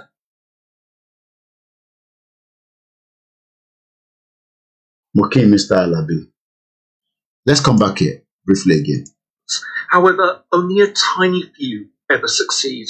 Since the turn of the millennium, almost a quarter of a century ago, there have been just 2 new members of the United Nations. Did you hear that? Just 2 new members of the United Nations. We know about the South Sudan and the Montenegro. But Kilo leads the South Sudan becoming a country. We don't have to fight each other when we can discuss this unity. Jonathan Olori Buruku is now telling us that the unity of Nigeria is just the British opinion alone. Everybody knows that there's no unity among us. We all just live in the night. Some people just say, okay, what's this guy going to say again? Okay, he's going to ask for money now. You think it's about me? I can sit in this country for the next 40 years. I'll be traveling around the world. And if I get kidnapped like in Amdekano, fine. But if I don't get kidnapped, that's okay. But you in Nigeria, even if I don't leave this country, I can decide not to move out of this country. But if they have to kidnap me from this country will have to pay a big wahala because my children will come out and defend me. So you think we're coming out every day? We are concerned. The Biafras are concerned. We are concerned. Abiodun Leximuki, K Baba, yes. I just relocated to UK. It's the UK. Welcome on board, sir. I just relocated to UK and I cried for Nigeria. Oh. I pity them. Look, I mean, I slept early yesterday. That's why I've been up early. Like, I slept at least 8 hours. But we were bed before, I think probably maximum 9 o'clock. Ìyàwó mi máa ń wonder pé ìgbà mi bí àwa tó bá jẹ́ pọ́bìnrin ni ó lè ní mo ti lóyún. So mo sùn 10, 11, 12, 1, 2, 3, 4, 5. I woke up about 4, so it's almost 7.5 hours. And we are here again talking about the same nonsense country. When we should be talking about development, yeah, people máa ṣe business, ká máa network, so that tó bá jẹ mí lówó tó jẹ́ owó mi lọ máa gbé lọ sí court kó máa ṣe wọ́n ní. Can that happen in Nigeria? Through this route. And don't go to Nigeria, they understand. Continue to lynch human danger and suck it dear when we should be sucking big. So far, according to him, the 2 countries that joined United Nations, so far, the last one was 2011. Montenegro. So this is the declaration that they talk about, but it's very easy. So we're going to come back to United Nations, UNPO. UNPO is different from United Nations. Do not mix them together. So Montenegro. Balkan country, okay. You see their population? 619,000. Montenegro is a Balkan country with rugged mountains, medieval villages, and a narrow strip of beaches along its Adriatic coastline. The Bay of Kotor, resembling a forge, is dotted with coastal churches and fortified towns. So, okay, it was under Serbia. Montenegro is a country in southeastern Europe. It is part of the Balkans, is a border by Bosnia and Herzegovina to the north, Serbia to the west. So, Bangladesh independent. How did Montenegro, you're not Ligeria, Bangladesh again independent? Let's go and find out. Following the dissolution of the Federation of Yugoslavia in 1989, Montenegrin independence returned when the Republic of Montenegro declared independence from the State Union of Serbia and Montenegro on June 3, 2006. Eshigoni Crown comes call says, may Almighty Allah increase more efforts. And being a Jew, we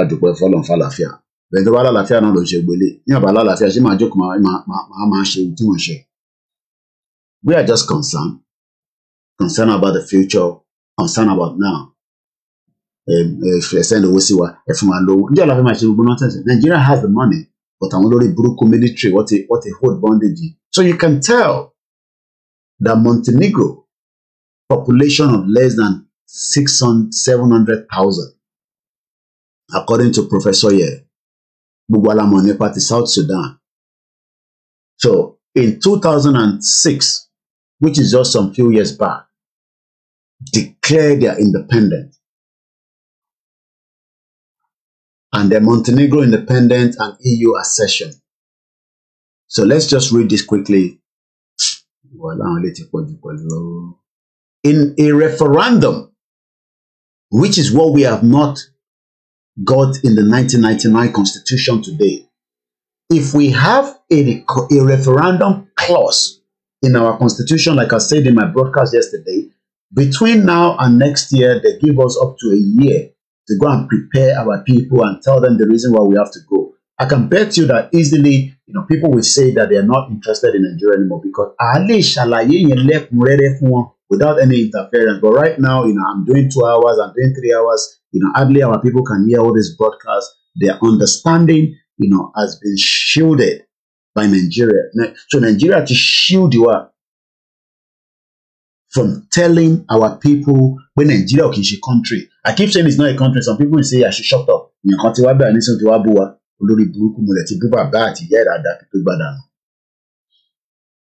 And this is all about ṣé àwọn òyìnbó, ṣé àwọn aláwọ̀ funfun, ṣé àwọn dájú àwa lọ ni, ṣé skin wọn dájú tiwa lọ ni? No, it's because àwọn olóṣèlú tiwa, they are not interested.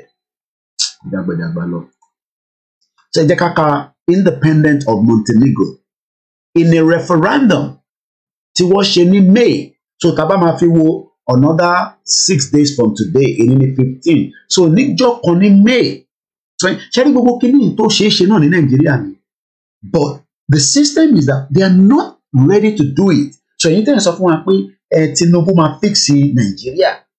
Ó máa fix Nàìjíríà to what extent? Mo kí bàbá wa Yorùbá Nation Àfọ̀njá TV. Àlùkà kọ́ nìyẹn. Àlùkà báwo ni? Ọlábàndrótì, Ọlábànwà pẹ̀lú àti ìyàwó àtọmọ àti Mọ́sẹ̀. Ṣé mọ̀ pé àwọn èèyàn máa ń rò pé kíní ẹ̀ máa pẹ́? Tí pressure bá wà, ká continue bá ṣe ń bá lọ yìí. Ìyẹn ló ṣe ń pè ní movement. Ẹ jẹ́ ká lọ mí ní movement. Sórí movement tó ń ṣe Mr. Koiki ó ti sú mi o, torí mo rówó mọ́. Ẹ lọ ṣiṣẹ́ tó ń ṣe tẹ́lẹ̀ náà, ṣùgbọ́n oníṣẹ́ tẹ́lẹ̀ ni. Ẹlòmíì inú yóò níṣẹ́ tẹ́lẹ̀ náà. Mo kí Mr. Adébọ́lá Vincent. Ẹ wá ń fi Yorùbá Nation fífi máa kẹ́wọ́. Ok, má ṣe Yorùbá Nation, ìwọ máa wọ̀ fílẹ̀ fáwa káwa máa pariwo. Ìwọ lọ wáṣẹ́ bí àwa ríṣẹ́. Mr. Koiki mo níṣẹ́ tẹ́lẹ̀ Yorùbá Nation ló gbaṣẹ́ lọ́wọ́ mi. Iṣẹ́ wo náà ni Nàìjíríà economy máa gbà lọ́wọ́ ẹ̀ tẹ́lẹ̀, ìgbà ó ní kò ní gbà lọ́wọ́ ẹ̀ tẹ́lẹ̀. Yé parọ́ jáde. Ọlọ́run pẹ̀lú Àlùkà. Iṣẹ́ wo lẹ ní tẹ́lẹ̀ náà? Àlùkà nísìn ó ní big farm. Farm yẹn yàtọ̀ sí pé ó gbaṣẹ́ Yorùbá Nation láwọn yẹn nísìn. Ó ní fáàmù tó tóbi mo lè sọ stage tó wà. Àwọn family ẹ̀ lọ́dọ̀ tún jẹun. Tó bá jẹ́ pé a ti wà nínú country tó dání, Àlùkà tó wà lórí program báyìí, ó ní right láti sue wọn kó gba compensation. Ó ní right láti gbowó lọ́wọ́ government. Kí ló ń pè ní movement? Movement. Tàbá ní ẹ̀gbọ́n kan tó náà sọ act of moving, ìyẹn move ni. So movement tó ń ṣe ti máa ní Koiki tó bá ti sórí movement tí wọ́n sọ pé ó sú ẹ̀yẹn ìwọ bọ́lẹ̀. Tí wọ́n bá ti bọ́lẹ̀, happy new week to you náà sir. Tí wọ́n bá bọ́lẹ̀, mo kí ẹ̀gbọ́n mi Ọlárìnwájú èyí pàrẹ́. Tó bá bọ́lẹ̀, ẹlòmíà wọlé. Bọ́dọ̀ movement ṣeré nìyẹn. And nínú movement, there will be a lot of hiccups. Kò lè ṣe gbogbo nǹkan la máa gbé síta nísìn. Ṣé gbogbo nǹkan ní UK jẹ́ ká mọ̀ ni? Do you know how many classified information ti UK ní nípa Nàìjíríà tí wọ́n fẹ́mi àti ẹ̀ka mọ̀? Ẹ̀yin wá fi mọ gbogbo tó lọ nínú ẹlòmíì fẹ́ lé mọ bàtí bàbá kí tó ìyá àgbẹ̀ àwọn olùṣèlú lórí burúkú. One bastard. Gbogbo nǹkan la fẹ́ mọ̀. Àfi ìpàwà intelligent, àdẹ̀wà intelligent nísìn. Simon Nepa òun wà lábẹ́ Anthony Guterres nísìn. Ó comment. Àwa nísìn kò sí Yorùbá kankan nínú gbogbo bíbá yẹn nísìn. Àní kò sí one Yorùbá person that have gone to comment yàtọ̀ sí èmi nísìn bí a ti bá tún sọ pé nísìn tí mo sọ lẹ́nu mi máa lọ síbẹ̀. Àwa fi compare ara wa pẹ̀lú how is that going to happen? So n tó ń pè ní movement ni pé torí bí iṣẹ́ move ọwọ́ mi báyìí nísìn ẹ̀ move. Ìjọ téèyàn bá ti move ó ti dòkú nìyẹn kọ́lọ̀ fọ́run kẹ́ Afọlábí Murphy. Mo ní kọ́lọ̀ ṣe kí ni kó fọ̀run kẹ́. Tẹ bá wo bí tí mo wọ̀n bí àgbà tó gbé hospital ní bọ́dì yẹn kò sí dignity Nàìjíríà tó bá ti kú akọ̀yà picture akọ̀gbé lórí burúkú ìlú òṣì. Hospital yẹn kọ́ ti hospital yẹn gbẹ̀yìn padì. Ìyẹn kọ̀ kú ní UK ẹ̀ wá ya picture lórí bẹ́ẹ̀dì ibi tó sùn sí. Ẹ̀ wá upload ẹ̀ sórí social media ẹ̀ wọ́n bẹ́ẹ̀ máa pín. Lára nǹkan sọ náà ni ẹ pé kò sí dignity. Ìbára iná lélẹ̀. I am born free and equal. Ẹni tó kú ẹ̀ fún ní dignity mọ́. Murphy tó kú yẹn mo tún rí picture aṣọ hospital lára ẹ̀. Ṣé irú picture ló yẹ kó jáde? A nílùú yẹn ò gbádùn. Ìlú tẹ èèyàn wà láyé gan ẹ̀ fún ní respect. Àmọ́ ìtí ẹ ṣe jàre ẹ̀gbọ́n mi Ọlárìnwájú ṣàlàjì àlàáfíà lọ́wọ́. So n tó ń pè ní movement ọ̀pọ̀lọpọ̀ yóò understand mọ́. Ẹlòmíì kàn gbọ́ Yorùbá Nation Ìgbòho movement it takes a lot. Ọ̀nà mẹ́ta dẹ̀ ni ẹni bá ń jàjàgbara is either you are dead kọ́lọ̀ fọ́ọ̀nù kẹ́ gbogbo àwọn èèyàn wa tó ti kú lọ́kùnrin lọ́bìnrin nínú movement yìí. Kò dẹ̀ ń ṣe movement nìkan ló ń pa yín Nàìjíríà gan pààyàn lójoojúmọ́. Bọ́láńlé Rahman woman tó yí ọlọ́pàá yìnbọn fún àwọn ni Ṣeun Kútì gbọ́ ọlọ́pàá lé ó ń pẹ́ kó tó gba létí lẹ́ẹ̀mẹ́ta àní gbogbo tó máa dá crisis sílẹ̀ lèmi fẹ́ agbára Ọlọ́run. Ẹ rántí woman yẹn Bọ́láńlé Rahim ló ń jẹ́ ṣé mọ̀ pé olóyún ìbejì wà lára ẹ̀ nígbà tó ọlọ́pàá lórí burúkú yẹn máa yìnbọn pa olóṣì olórí burúkú ọlọ́pàá ẹ̀. Ẹ mọ̀ pé wọ́n sì ń ṣe kéèsì tí ó yẹ kó sì máa ṣe kéèsì láti December àti wà ní May nísìn. Mo kí mọ́mí wa Fúnmilọ́lá Bello ṣé ó jẹ́ kó sì máa ṣe case bọ̀bọ́ yìí níṣẹ́ kó ti sentence ẹ̀ kó wà ní inú prison nísìn kó máa jẹ̀wà tí gàrí Washington tún ṣe case pure evidence wà níbẹ̀ but it's because òun náà máa tẹ button kò fi lọ sí prison wọ́n generation tó òun máa ń ṣe níyà according to bá ṣe gbọ́ mọ̀ bí ó ní bàbá ó lọ́kọ 2 bullets wasn't ẹgbọ́n níbi àìníṣẹ́ ẹgbọ́n átíkù yìí Bolanle Rahim this was February ọdún ìlélẹ́yọ̀ Bolanle Rahim 2 bullets missing from Bandi AK-47 rifle says police armory níbo ni bullet yẹn wà. The witness was then asked to identify the register with which he took record of arms and ammunition as of December 25th. This he did. The armory at Ajiwe police station in Aja kò ń ṣe pọ̀ fún bí lọ́mọ kọ́kọ́ pa ó ní bàbá kan náà tọ́pa níbẹ̀ o. According to the Lagos Inspector Adamu Shuaibu, as testified in the murder trial of Drambi Vandi, an assistant superintendent of police who allegedly shot a Lagos-based lawyer, Bolanle Rahim, on Christmas Day. So, in time, when the movement, understanding don't when the movement. So, movement, ọ̀nà mẹ́ta ni. Àwọn tó bá ń jàjàngbara, is either you are dead, àwa ti prepare bí ikú bá dé, tó bá dé kò dẹ̀ dé, fine. But ikú ti wọ̀ sí lọ́wọ́ ẹ̀yin, tẹ̀ fi pa wá. But pé yẹn kí n máa bẹ̀rù pé ikú kan máa dé, ìsígbà tí kò ní dé, máa bẹ̀rẹ̀ má fi kú dẹ́rù bà wá. Ẹ̀kọ́ ike òun bógun ṣe, oògùn ikú kan ló máa pààyàn jáde kẹ́kọ̀ọ́ jápẹ́jápá lọ. Ó ń pẹ́ kógun tó bẹ̀rẹ̀, àdúrà tèmi ni kógun bẹ̀rẹ̀. Ojoojúmọ́ àdúrà tèmi ni pé kógun bẹ̀rẹ̀, tógun bá bẹ̀rẹ̀ mo sọ fún pé mò ń bọ̀ nílé 48 hours ni mo ní gbogbo flight tó máa gbé mi dé Nàìjíríà 48 hours ni mo ní láti wọ Nàìjíríà because àti blow gbogbo airport yẹn èmi máa gbẹ̀yìn wọlé ni. Tabana àfẹ́ yẹn then there must be engagement that has to continue. Diplomatic pressure on our olórí burúkú politician because àwọn gangan ló ń hóde àwọn gangan lẹ́pọ̀n tá a máa fọ́ ẹyin ẹ̀pọ̀n méjèèjì yẹn a máa tọ̀bẹ̀ bọ̀ a máa yọ life. Kò tí tó stage yẹn ni tó bá dé stage yẹn a máa bẹ̀rẹ̀ mo sọ fún pé tó bá fi dìbẹ́ mi Ọláyọmí Kóìkí a máa ti wọlé payín ni. Bàbá Akíntóyè ló ní kò fún wa ní guarantee yẹn pé ká lọ go ahead. Ìwé àbáwá irú ẹ má ṣe yẹn mọ́ mi ẹ jẹ́ ká máa ṣe ní peaceful ìṣòwò. Tó bá fi dìbẹ́ mi nìkan pẹ̀lú àwọn tí mo ní lọ́wọ́ nídìí èrò tó pọ̀ àwọn ọmọ tí mò ń sọ mọ́ tí mò ń sọ ní tí mo bá ṣẹ́ dé a máa wọlé payín ni tó bá máa declare wa ní terrorist kó declare wa terrorist. Bàbá Akíntóyè ló ní ká má ṣe yẹn ká máa ṣe ní bá ṣe ń ṣe lọ yìí.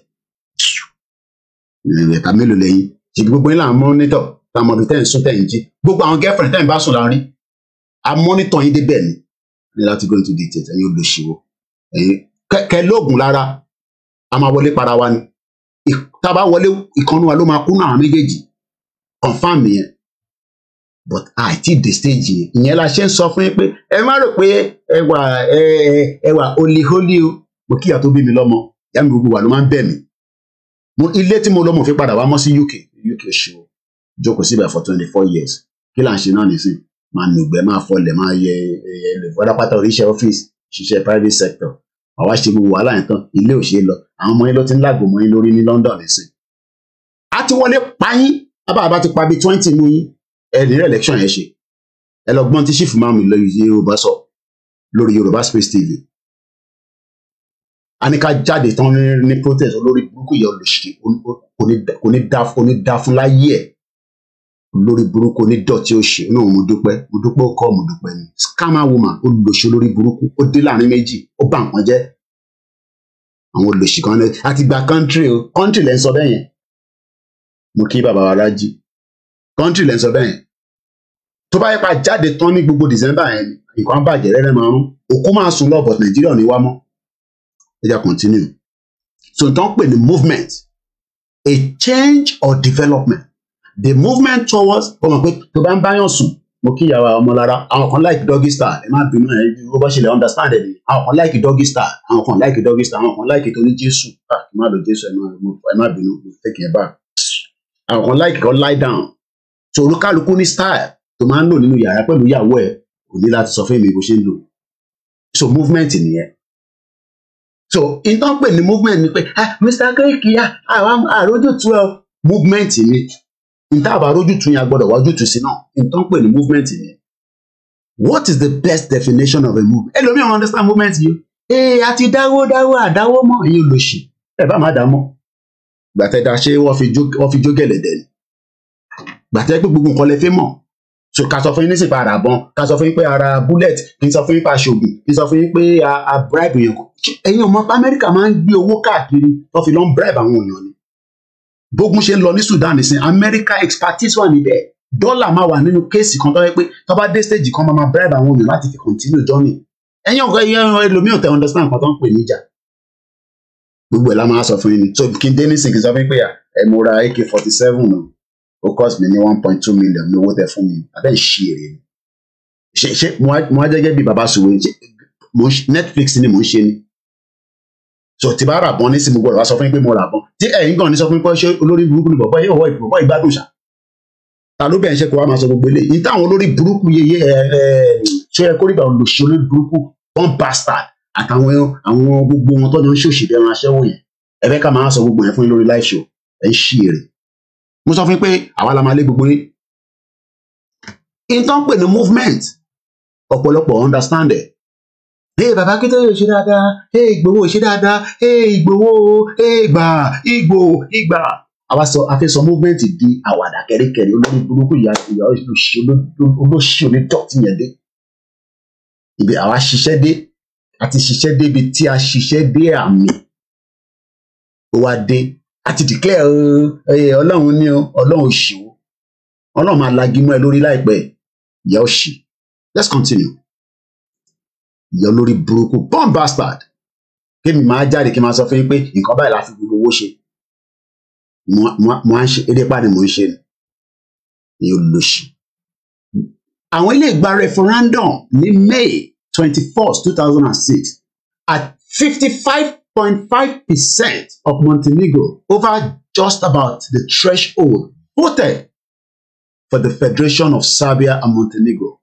But on June 3rd, 2006, Montenegro declared its independence. Nígbà tí àsìkò bá tó tí a prepare dáadáa kò ń ṣeré ìyá olórí burúkú ó dà yàtọ̀ tó máa fẹ́nu kẹ bàbá Akíntóyè gbọ́dọ̀ di àbó lórí burúkú ní ìyá náà ni pé kò fẹ́ dá fún ìyá èmi níbo lòun ti jáde náà tó máa sọ pé ọ lè dìtẹ̀ tó bá bí dákú sọ bí tó wà fún wa àwọn boys wa olùlòṣì ghost ẹ tó fẹ́ bá gbogbo ọmọ Yorùbá sọ̀rọ̀ àwa wà ní òkùnkùn ẹ ti mọ̀ pé ní òkùnkùn yìí ṣé Ọlọ́run gan nígbà kan náà máa dáyé kí ló pé ó ní let there be light àwa gbogbo wọn máa ṣe program àwa no darkness ẹni tó fẹ́ jẹ́ leader náà ni ó fẹ́ control yìí dumb bastard woman ọkọ ẹ̀ náà kọ̀ wá láti dá sílẹ̀ kan ló ń lọ náà kan yẹn MK Abiola àwọn kan ní ká máa bọ̀ àbálẹ́lú burúkú ní gbogbo yín ògùn láfàáyé máa pa yín ni alẹ́ àwọn ọ̀rẹ́ ẹ̀kọ́ ìbá sọ̀rọ̀ platform ilé yàtọ̀ education platform lélẹ̀ ìpèlépè ìpìlẹ̀ máa jẹ́ so kí la fẹ́ pààyọ gangan ká padà sínú program 30 minutes past 6 mo kí gbogbo àwọn ọmọ wa tó ní exam láàárọ̀ yìí òun ni pé kò ní bàjẹ́ fún yíjà rẹ̀ bẹ́ẹ̀ ni onídọ̀tí di manipulator ìyá mi gbé mi lékè grammar kọ́ ìyá òṣì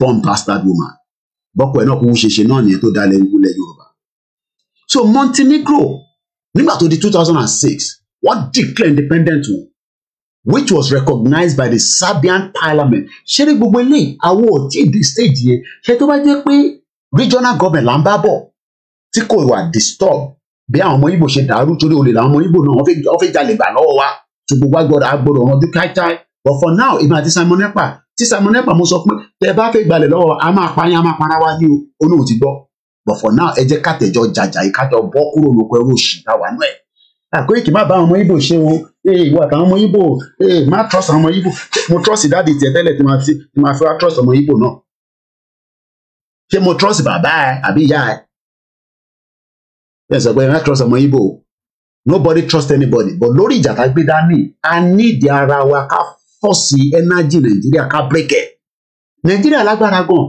a ní owó tí Nàìjíríà ní ṣé ẹ̀yin lẹ́ ń control resources ṣé ẹ̀yin lẹ́ ń control resources ẹ ṣe pé lówó ẹ ṣe jàre wọn ní ká forget woman and the follow jobless a kò lè má sọ̀rọ̀ dọ́dọ̀ ẹ̀ náà ni ká fi sílẹ̀ sẹ́gbẹ̀ kan for now ẹ ṣe gan thank you so much ẹ̀rọ má dẹ̀ ń gbọ́ràn gan ẹ kò sọ fún yín náà pé inú oṣù yà àráyè tiẹ̀ ẹ dẹ́ rí i pé mo serious lẹ́yìn pé mo máa ń post ẹ̀ sórí timeline mo kà á kọ́ reference lẹ́ǹkọ̀ọ̀kan lórí program báyìí a gbọ́dọ̀ má reference lẹ́ǹkọ̀ọ̀kan kò ní bàjẹ́ fún yín mọ́mì wa ọmọlára Ìyábọ̀ Àjàlá ẹ ṣe gan ni. So kí ni mo fẹ́ fàyọ fáwọn èèyàn wa ni pé ṣe rí àwa nìkan kọ́ là ń béèrè fún referendum. Nigeria clause ìyẹn 1999 constitution kò sí referendum nínú ẹ̀. Bí Bọ́lá Tinubu ṣe fẹ́ ṣe tí referendum á wọnú ẹ̀ òun là à ń wò lọ́wọ́ báyìí kọ́lọ́n kó ṣọ́wá dìgbà yẹn. And like I said, èmi ò hate ọmọ Yorùbá ni ọ̀nà tó ń gbà ló yàtọ̀ sọ́nà táwa ń gbà kò dira wọn lọ́wọ́. Let's continue. Montenegro and South Sudan. For the vast majority of these groups and territories, however, the dream of independence goes unrealized. Ṣẹ̀gbọ́, ṣe fẹ́ jẹ́ kí dream tiwa náà kó dàbí tí kò ní wà realize. Ẹ̀gbọ́n wọn tó sọ ní bíbá. If we are not careful, a kò máa ṣe gbogbo wàhálà ẹ̀ lásán, ọ̀nà máa jà ṣe wàhálà lásán. And that's why we must work with the Biafra. We must work with them does not mean that they will control us. Everybody will do their own thing. And asking for independence, no be small joke, because we are planning to change the status quo. And do you know the status quo? All these countries that are buying your crude oil, one country from your right-hand side, these are, and when you look at the petroleum one, these are all the countries that are buying your petroleum from China. China is the biggest buyer of our petroleum gas. They need it a lot. And we are gas, petroleum gas, there's a ship. Technology is there. Let's see if we can find ship that carries gas. The technology is there. Harry, a gas carrier, gas tanker, LPG carrier or LPG tanker. You can see. So these are the kind of gas, container that comes to Nigeria and load your LMPG and then take it to China. Because China, from what we had here, is the biggest buyer, 16.7%. India again, India alone crude oil, but in reverse, no, after China, sorry, is Spain. And the same Spain is where a lot of Nigerians want to cross over from Libya. And then when you get to Spain, freedom, thank you so much. They will then block you. They don't want you to get in, but they are buying our gas. So the moment that the Biafra breaks away, we would have to negotiate a new terms and conditions with Spain. Then nobody needs to go to Spain through Libya. I was watching a video on a guy on Instagram last night before I slept. Some Ghanaians were walking the desert. Shit. This sufferness is too much. So these are all the countries that we will have to do a new, what they call foreign relationship with. So the present Nigeria that we know today is not ready to break, because Belgium does not want Nigeria to break, because they have a relationship with Nigeria buying our gas. Poland, and they need gas. I need gas in this house all the time, especially when it's winter and it's becoming more expensive. And for every time I'm not working, that means I'm losing revenue. Maybe some of you don't know that. And if I go and work, so if somebody has to then say, okay, quick, in your relationship, my phone any £10. In your relationship, my phone any £5. In your relationship, my come and pray for no, gas is even UK. Let me see if UK is one of the countries that is buying our gas. I won't be surprised. I want you to talk about this in the record. Off the record, I can't see UK there. The data are UK in bed. I'm a bossy. The data is UK in the UK, my was a go, can gas. Anyway, only gas the point in Scotland. How many dark ship will Nigeria in the record? I not say UK. Okay. UK no dey there. Okay now. Can't see UK. So they are telling us now that UK doesn't buy our gas. Boju, hey. Even UK one be UK ke. UK is buying 0.17% of our gas at about $14 million. You can see that. Freedom, thank you so much. Benny, 4191. Feni UK onira gas wake. My main concern is why some people don't want us to exit from the. Some of them don't even understand anything, mommy. They don't understand. Only want to daughter be bí fry pan tó ti fi dín àkàrà ládùúgbò wọn títí títí àwọn pé tí wọ́n bá dín àkàrà ìyá tó ń dín àkàrà yẹn fry pan abẹ́ tẹ́ bá wo fry pan yẹn ó ti jóná títí so they can't see the future that we are talking about. So when we say we are fighting a movement, these are all the countries that we are fighting, my people. The two major things in Nigeria export in 2021 was crude oil and petroleum and gas. China over 16.7% at about 1.42 billion US dollars. Spain ra 13.9% at about 1.9 billion US dollars. The next country to India or 9.69%. Do you know that some people are chopping money from here? And if you don't know how they move the gas, maybe you've never known before, just don't lie. This is the ship that they use, okay? So all they do is the ship. Let's see if we can find a video that can give us explanation. So, okay, let's watch this video. The 10 biggest natural gas tanker in the world. Okay, let's watch this. I do not own the copyright.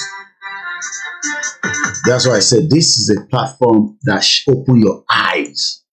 Because now you should be asking yourself, quickly, so if they are selling all, look, the way you should ask yourself the question is, so when did they sell all this gas?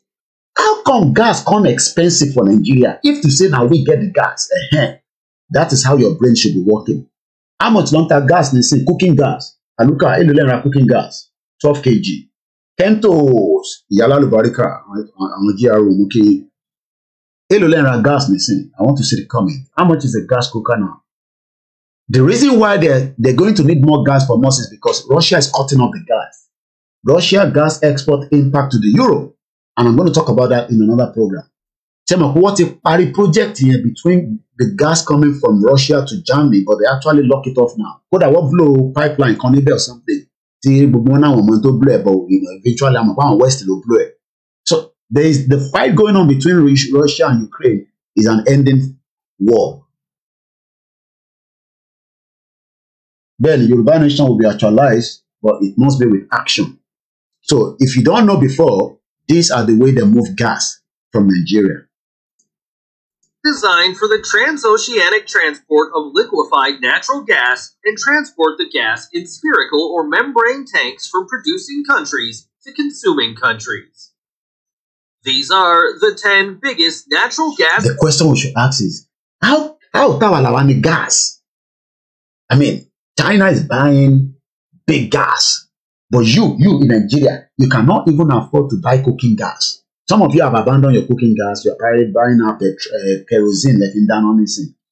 And do you know that the cooking gas is something that should be installed in the house, not to be buying it in the cylinder? That is what they call the stage that we are thinking of. So let's watch the video anyway. Gas tankers in the world. Number 10, Arctic Princess. It sails under the Norwegian flag and was built by Mitsubishi Heavy Industries in 2006. When built... Did you hear that? This was built in 2006, so it's not even that long. Do you think that people that built it are better off you? No! As an engineer, you're doing Okada. Doing Okada. You're doing Okada. When you should be helping us to build this kind of ship. Because since we have the gas, that means our ship, we should be the one building this ship. But we are not the one building it.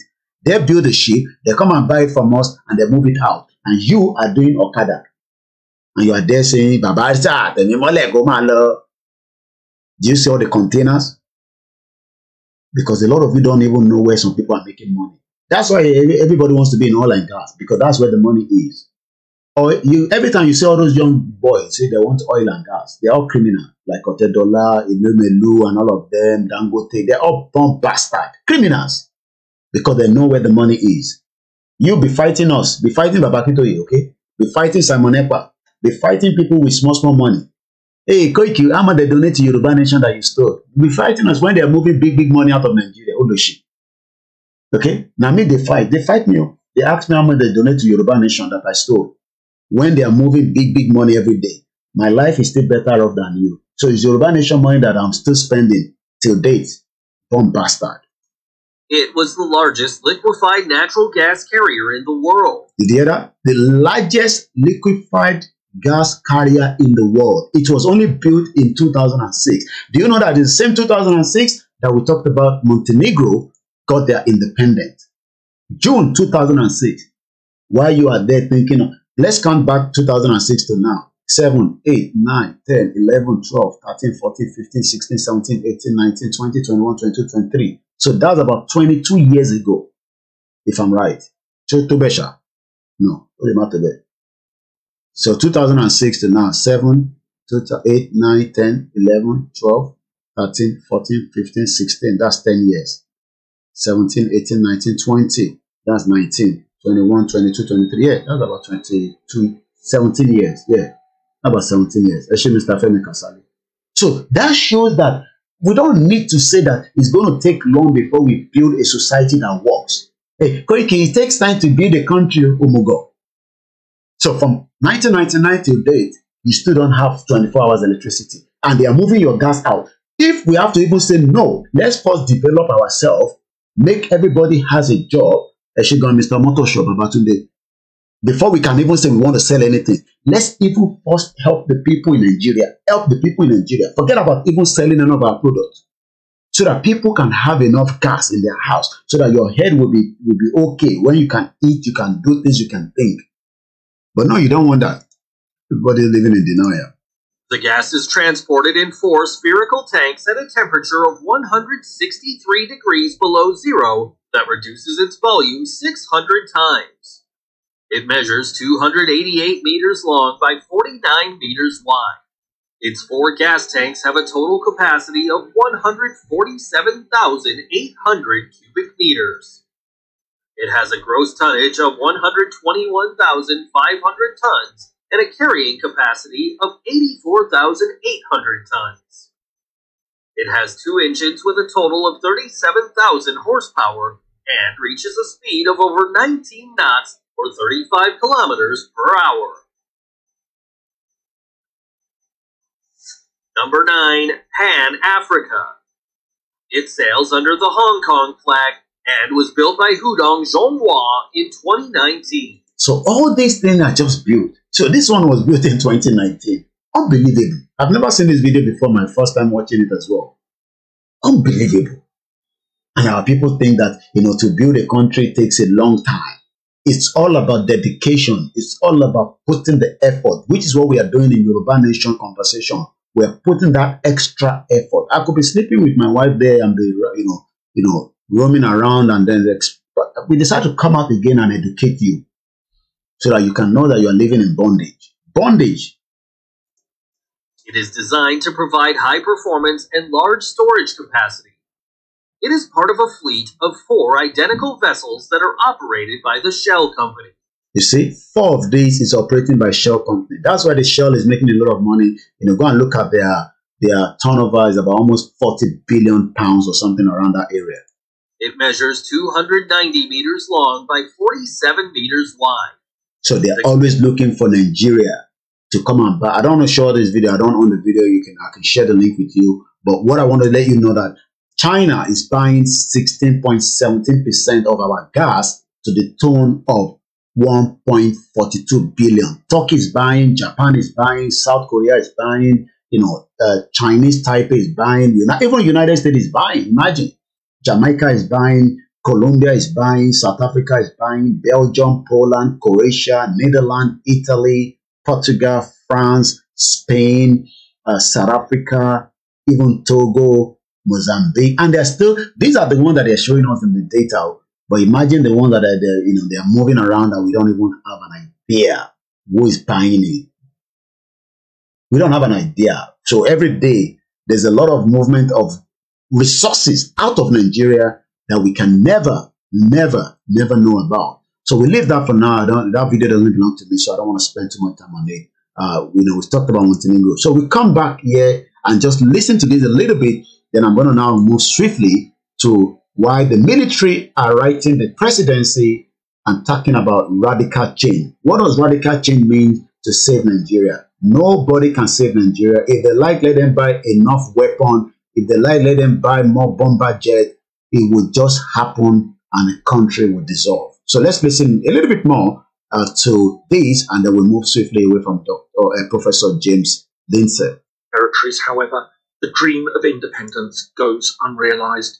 In some cases, it's defeated by repression and military means. Which is what we should be expecting. The military does not want Nigeria to break, but they are ready to keep Nigeria even under another coup if this situation of these bloody politicians continue to deceive us. Military will take over, that they'll tell the international community they need 2 years to return us back into democracy, and they will scrap this nonsense 1999 constitution, bring a military decree, chase away all your politicians. We don't know what can happen. When a government cracks down on separatist sentiments, at other times... Again, which is why Nnamdi Kanu was kidnapped. That's why Igbo wanted to be killed, because the military does not like that. Political settlement offers greater cultural rights for autonomy and the widespread calls for independence. Thank you so much. Start to decline.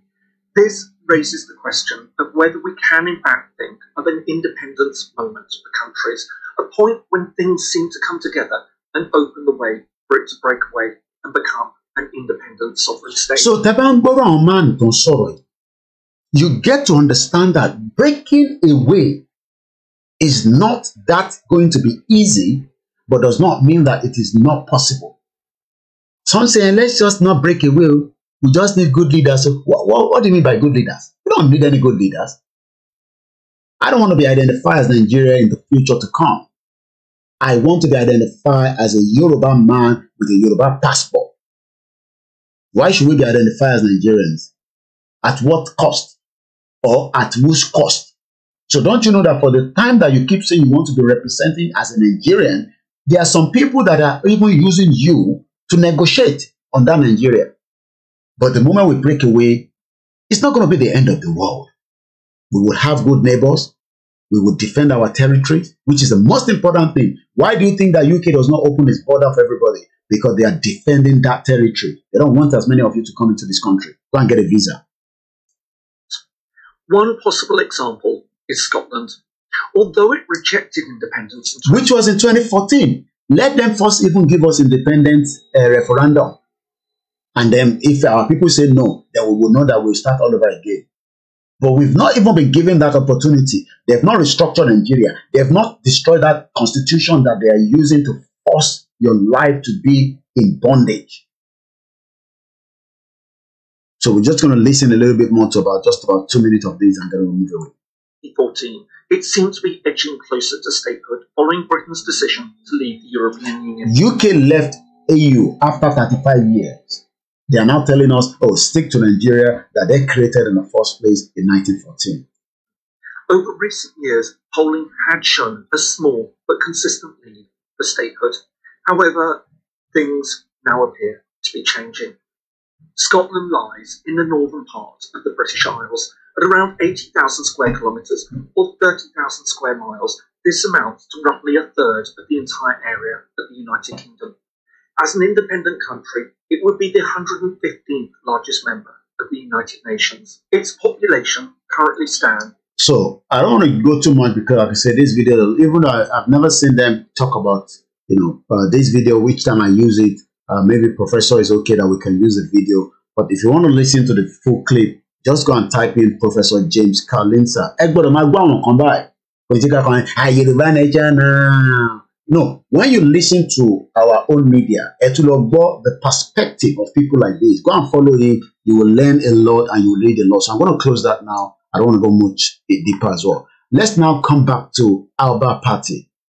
They had their, one of their protests some few, weeks ago. I think last week Saturday, not this Saturday, while King was doing coronation, Scotland was doing a lot of protests. So you can tell that the Alba Party is asking for the right of the Scottish people for what they call another referendum. The Union is placing Scotland on the road to ruin, and the SNP seem to preoccupy with their own problems to do anything about it.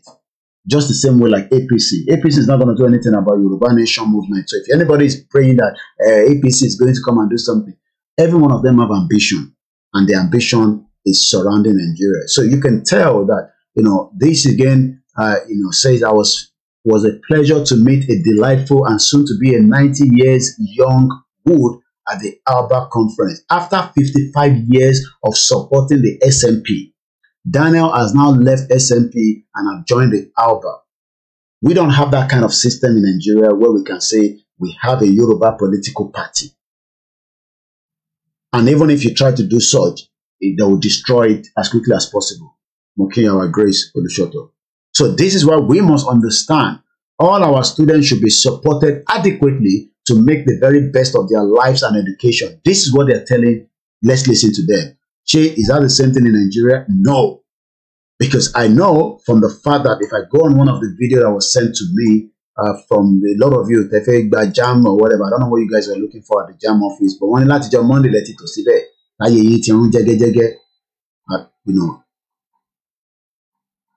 So let me show that video. Let's watch this before I play that. I can say to you that you are a failure if students can, because of registering for direct entry, can be sleeping outside like this because they want to register. I can say to you that you are a failure. And this is in Lagos. So imagine if this was in Osun State, that may be Osun State, but this is in Lagos. Mokele and Konsiyawa Grace Olushoto. From today, we, the National Assembly of students, we are calling for your resignation. Shut up. We're calling for resignation. Or even that doesn't have a balls. With immediate effect. These are the youth. These are the next generation. You can see, and some of them are abusing you. You can see them there. Holy shit. You can see them. Some of them there, they're abusing us. They say, shut up, Koiki, come back home, blah, blah. Look at them. They are sleeping there on Monday. And I think this video was recorded on a Saturday. These students can be sleeping outside like this. I see that. Even with women, you can't keep on rocking on it, because so to because you really took the say, I don't understand. Sleeping outside. Menstruation. Are you thinking about the way we think? I don't understand. I mean, these are just sleeping there on Monday. If you not see building here, keep bomb and then they, but don't talk like that because I'm sure they're doing keyboard rocky. Because how can you be there last day of Friday, last day of Monday till the Saturday? Some of them are doing keyboard rocky. Bomb bastard. And there's they're telling me shut up, come back home. Because if they're not doing keyboard, will check this. See boy, they will video they will video they will clear the talk of this event. One keyboard rocky ben on. These students can be táwọn kan bá wá ṣẹ́ríran àbọ̀bìnrin kan nìyẹn ni yọkùnrin rẹ̀ ni kò yé mi táwọn kan bá wá jà nílùú kan tán nísìn ẹ̀yìn á fẹ́ lọ síbi yẹn ẹ fẹ́ lọ jókòó síbẹ̀ lọ claim asylum ẹ ti gbà wípé àwọn ọmọ òlu wọn ló ń jà. This because they want to register for direct entry of. Just to register leléyìí ló ń sùn síta báyìí ṣé bá àwọn north náà ṣe ń sùn sí àwọn èèyàn tẹ̀ law school náà anyway so they don't go to school. We have students that have been here since on Monday. ṣẹ̀rí ẹni tó láwà ní lójókòó yẹn nísìn ẹni tó yẹ kó wà nílé ẹ̀ tó bá fẹ́ kírun náà ìta iná ló ti máa kírun àpàṣẹ what a country. Today is Friday. It's last week Saturday. These are students and this is the JAMB registration headquarters in Lagos. Lagos Zonal Office in Koyi. So if we have students that can be coming here every day. Ẹ dáhùn fine girls wa ẹ pa àwọn ọ̀rẹ́ ìdí ilé bó ṣe yọ bọ́nbọ́n onídìí bẹ́ẹ̀ bẹ́ẹ̀. And they are sleeping here because they want to register for direct entry. I don't think there should be any excuse. I don't think there should be any excuse for any country to treat the citizen like this. Not even their citizen, their students. You are not a citizen. Stop calling yourself a citizen, okay? You are not a citizen of that country. Stop wasting your energy. Now, citizen. These are the citizens. Now, let's listen to this. Compared to your own nonsense. So in the college sector, we serve a demographic of students that is disproportionately from backgrounds of multiple deprivations.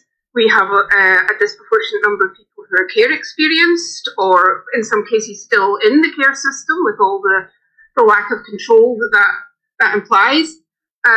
We have a disproportionate number of students from, marginalised groups in Scottish society.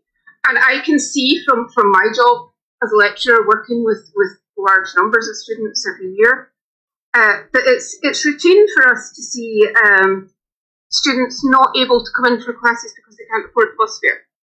It's routine for us to see students coming into class straight from the night shift, unable to learn, because they haven't slept all night. It's increasingly routine, especially this year, to see students coming in to work in or to just be in the library because it's too cold to be at home and they can't put their heating on. So you might not understand what these ones are fighting for. These are fighting for the right of the Scottish people so that they can have a better, more opportunity than the one that they have presently. That's why they're fighting for the self-determination. But Niboni, the APC representative of these are the fight that you guys are fighting during the election. Jam office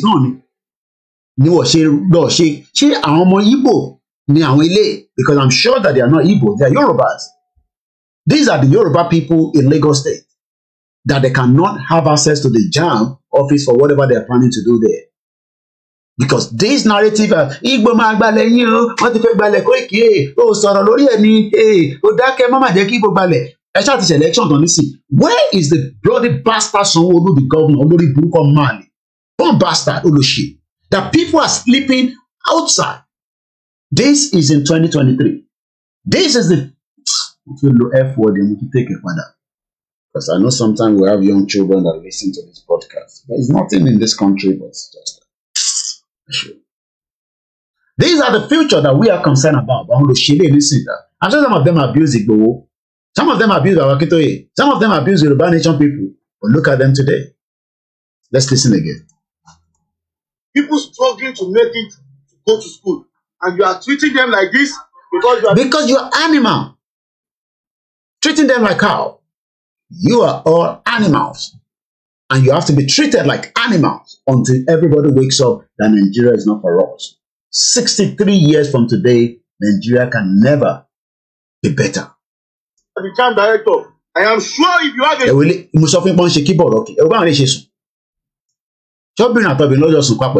so they're probably having fun anyway. I don't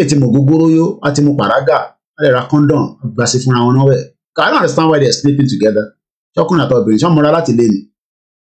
Sure, if you have a son or a daughter that want to pass through this process, you will not allow. Our daughter Omugoniye, idiot. Saraki children just completed university in London, and every one of them like that. Happen to them, and even after them sleeping here in the morning, your staff will allow those that are private students to enter. Please, students, please. So that is the current spark of things happening in that messed up country. Again, 2 people shot dead in an ongoing fracas between Fulani people and Amotekun. This is in Ado-Ekiti, according to Simon Ekwaya.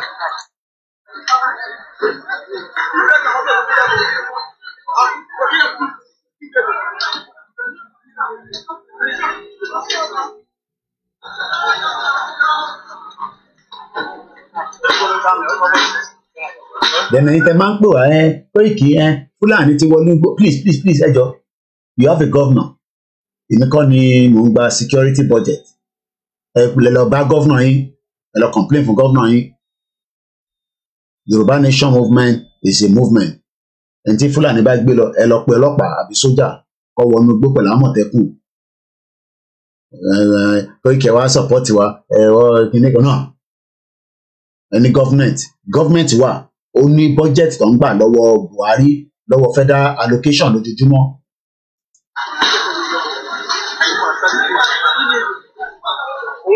So this happened in Ado-Ekiti. Àmọ̀tẹ́kùn àti Fulani lọ́nà ń bára wọn jà. So we leave that as well quickly, and then we'll come out from here, and then now let's read this quickly so we are just after 20 more minutes. I'm going to end this broadcast. Going to 3 hours. So let me quickly talk about these. And then I'm okay, Caro, good morning, everyone, once again. We have done 2 hours, 11 minutes already, so I only have less than 20 minutes to complete the program. So, my mom sent this to me yesterday.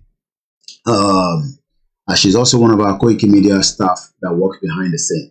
Military officers, right, Presidency, and the Senate and others vow, what promise to force radical change to save Nigeria if evil continue.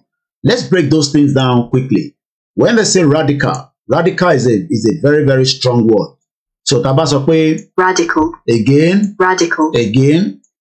Radical. Especially of a change or action. Change radicalism relating to or affecting the fundamental nature of something. So radical. A person who advocates true or complete political or social change, or a member of a political party. But I'm a political party. So if they're talking about this radical change to save Nigeria if evil continue, so everybody now knows that there's evil in Nigeria, okay? Evil. So evil one in Nigeria. So let's read quickly because of our time.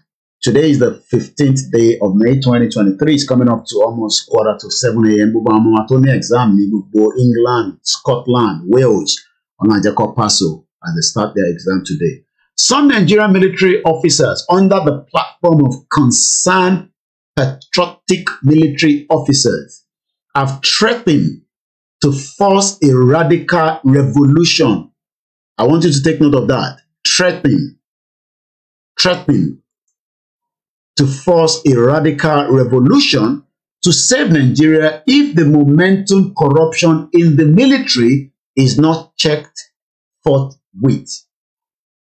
The group, which gave the warning in a letter to the Presidency, service chiefs and the Senate on Sunday in Yelano, called for the probe of the service chiefs and the former ones, irrespective of their political affiliation, because according to them, they are the ones failing this country. They accuse service chiefs, both former and current, of buying refurbished equipment as new, part of the 419 going on in that messed up country called Location 419. Only soldiers and officers who served in good places pay their ways to good places and foreign missions. And I've heard about these even before we start Yoruba Nation. I had the privilege to visit, these Petrolex. I've talked about it before. Petrolex, when they opened Petrolex, I had the privilege to be there. I was invited. Let's say, and I'm sure I've talked about it before. So when I visited Petrolex, there was a guy that was working there. Petrolex was a big event that was open. VP was there, but it was a very massive event. I was there myself. I had a privilege to be there. To buy the oil and gas. Toy boy. I would have gone with this woman. Bastard old Bruko along Yahweh Dimilani.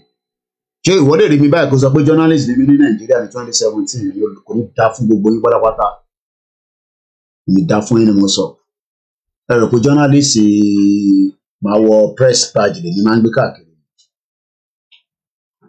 Mokin Baba Adegboye, Mokin Boyenke to Alake. This is Koiki Media in 2017. Ni Ibefun Depot. Ni Petrolex. Ìyàwó dín mi lórí yẹn. Ó fẹ́ máa gbé mi lọ pẹ̀lú helicopter. Tí bá tẹ̀ mọ́ ní ìbàdàn tí máa ẹ̀rí báàgì tó wà lọ́wọ́ ẹ̀. Ẹ rò pé fake tàwọn ọmọ Ìgbò tá a bá ní. Ó ní kájọ máa lọ rí báyìí mo tún wò pé ṣé mi pé wọ́n náà wò fi ṣe dress. Ṣé wọ́n lè sọ fún mi pé ó lè sọ pé journalist ní bí báyìí? Àbí ṣé wọ́n náà tó wá rí mi báyìí nísìn? Ṣé mo pé mo lè fi picture ẹ̀ mo lè fi ṣe crime tó bá yẹ pé mo fi ṣe crime tó bá yẹ pé ó lè oníwọ̀ bí àbí tẹ̀yìn lè ní. Ẹ̀rọ pé gbogbo èèyàn ló máa jó lè bí ẹ̀yin. Àní tóòtọ́ kò pọ̀ bọ̀ mo dúpẹ́ fọ́lọ́run. Mo ń struggle lóòótọ́ but mo dúpẹ́ fọ́lọ́run pé ibi tí mo ń bá moment tí mo ń bá sọ̀rọ̀ lánàá mo ní ìyá mi kan send kankan sí mi láti Amẹ́ríkà lánàá. Wọ́n tó bá yẹ pé gbogbo àwọn nǹkan mi tíyàn ti lọ ṣẹ̀ṣẹ̀ gbé láti bí 20 years ago. What if flood gbogbo social media pẹ̀lú orúkọ mi? Tó bá yẹ pé mo ti bá àwọn ìyàwó ní sọ ọ̀pọ̀ ní UK bí àwọn olóṣì bó ṣe ń bá àwọn obìnrin oríṣiríṣi sùn ẹlòmíì ti bímọ ti ṣe sí any family life, private life. But what I'm saying is I was there. This is 12th of December. 2 years ká tó bẹ̀rẹ̀ Yorùbá Nation nílé kò tẹ̀ tí sẹ́ni tó kọ́ tó ń rántí Yorùbá Nation. Torí pé ìyàwó dín mí lélẹ̀. Torí bá rẹ̀ Clement, thank you so much. 10 radical changes can never save the zoo. Don't mind the military. I'm coming back to that. If I just show my people, máa tẹ̀sí lójú ni, mo gbọ́dọ̀ máa tẹ̀sí lójú. Because mi ò ń ṣe olóṣìbìtì yín ẹ̀ mọ̀ pé ẹ̀kọ́ ìkẹ́tì kọ́ Yorùbá Nation. So mo owó tó wà lọ́wọ́ àwọn eléyìí. This is the wife of Idimi, Ajia Semira Sheriff Idimi. Mélòó ni Idimi fún ma bá ilé sùn? Idimi tẹ́pọ̀n ti lọ́lẹ̀. Ilé máa ní ìdẹ́n tó máa ní ẹ̀pọ̀n tó máa gbà sí fún tó máa dán lóyè yòyò. Bí ó ṣe ń dán owó àwọn ọmọ Amẹ́ríkà lọ́wọ́ àwọn ọmọ yẹn náà wá sí ìfẹ́ǹtì yẹn. Tí ìbá tẹ̀ fẹ́ lè máa lé kan náà àwọn ọmọ yẹn. Máa jẹ́wó lára wọn. Ó ní kájọ máa lọ Kánò padà. Mo ní rọ̀ mo lẹ́yìn padà lọ London. Ó ní 10 times tó bá ti wá London.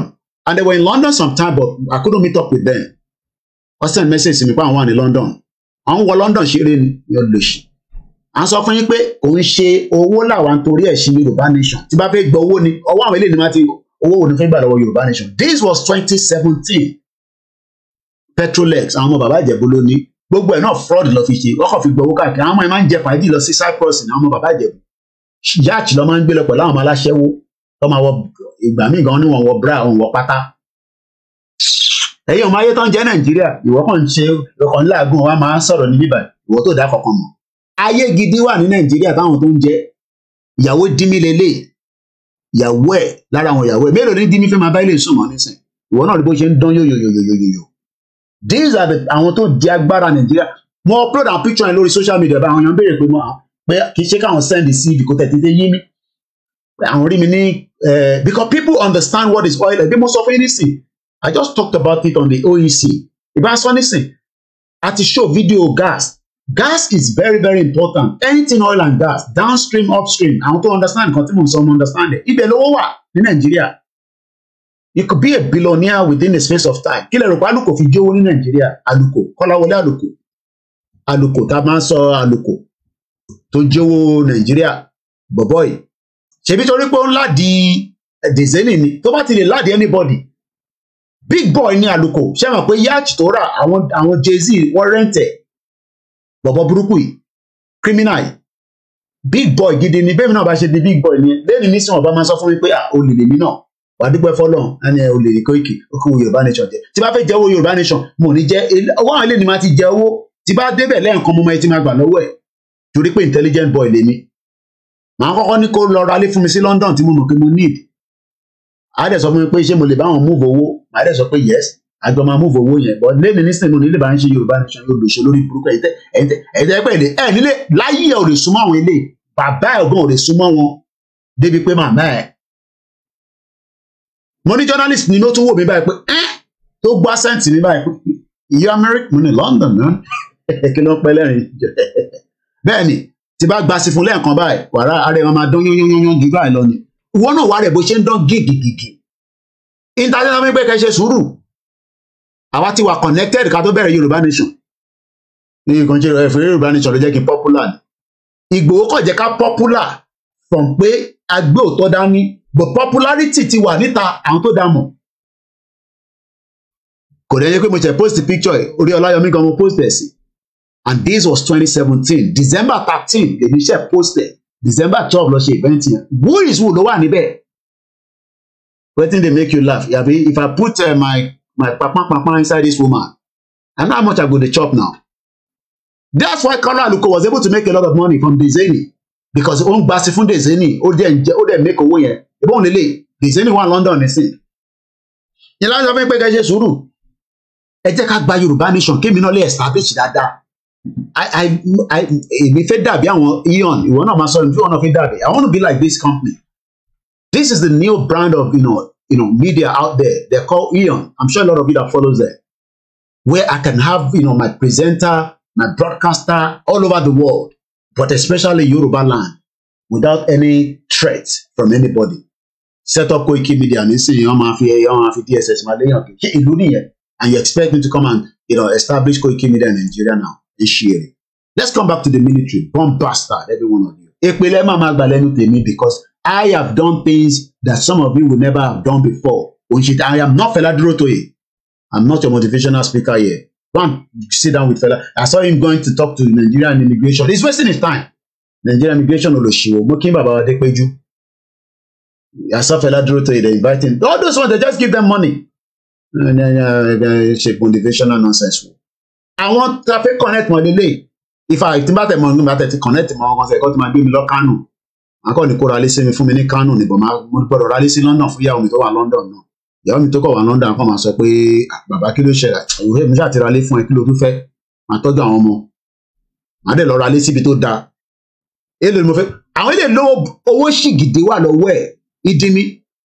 Maybe you don't know what the word àwọn tó ń pè ní ìdímí. Go and Google. Let me Google them for you. Owó ṣọ̀pọ̀nà gidi wà lọ́wọ́ wọn. Can you see the children?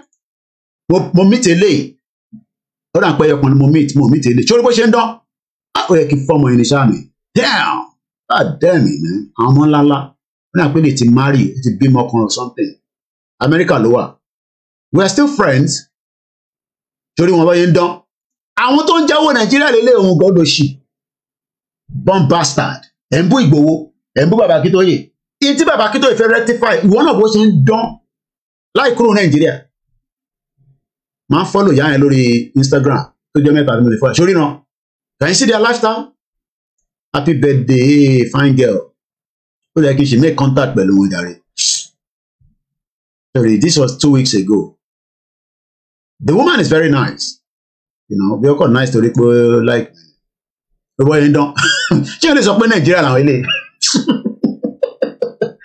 Ṣé yẹn lè sọ pé Nàìjíríà làwọn ilé? Nígbà tó sí nínú ooru bí tiẹ̀.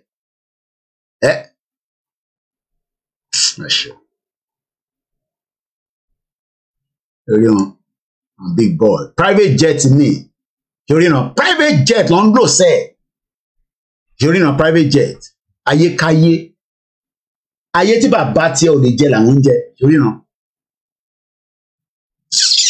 And this is me with their mother. Màmá wọn lélẹ̀ gangan màmá wọn. Òun ló pè mí pé ọmọ bó ni wọ́. Mo ní UK ni mo base pé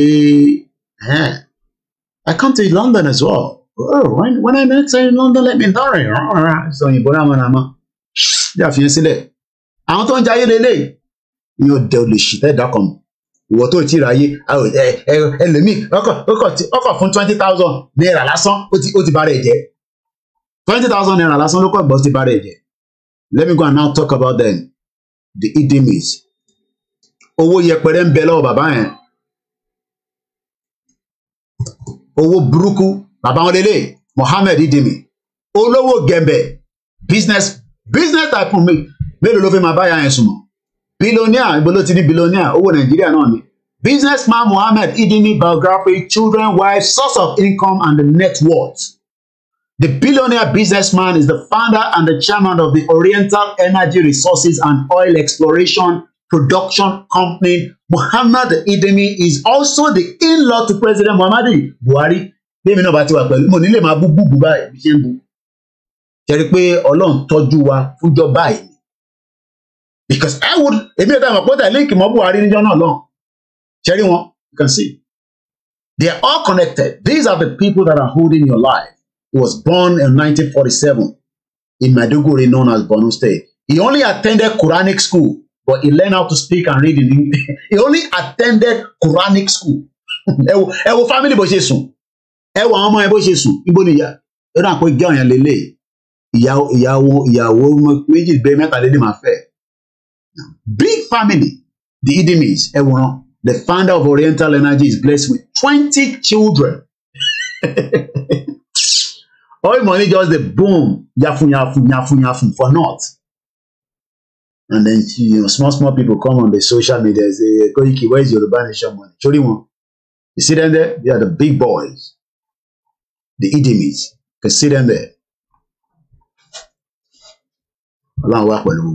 So let's complete quickly because as gotten law, I've been time so which may also already military. But what the military are saying here is the group is now only soldiers and officers who serve in good place. I've talked about that. The group advised President-elect Bola Tinubu to be careful so that the country will not be buried under him. I want you to take note of that. One soften Bola Tinubu pé kó wà very careful. Come about soon Nigeria. No, come about soon Nigeria. Lábẹ́ Bola Tinubu. And I know that when they're going to do that, Bola Tinubu is going to declare war in Nigeria. So, according to them, there are killings across the country because some military men are colluding with criminals, and only after their pocket and the interest of their godfather. Is it not what Danjuma said that I played this morning when we started? The first 20 minutes of our program, we played different videos just to remind us. So, is that not what Danjuma used to say? Believe in the soldier, believe in the military, you are a dead person. Let's listen. Every one of us must rise up. The armed forces are not neutral. They collude. They collude. They collude with the armed bandits. They kill people, kill Nigerians. They facilitate their movements. They cover them. If you are depending on the armed forces to stop the killings, you will all die one by one. Impediment to Yoruba development is the impediment to Odua development. Without Nigeria, we won't be where we are. 1962, we were far ahead of South Korea and North Korea. We were far ahead of China even. We had television before France. We had radio before South Africa. Now look at where we are today. I think it's a shame that even any Yoruba man can be talking about restructuring at this point in time. What are we restructuring? This country that is already shot to pieces? I don't think that's what we want. But they are always talking about giving Nigeria a chance.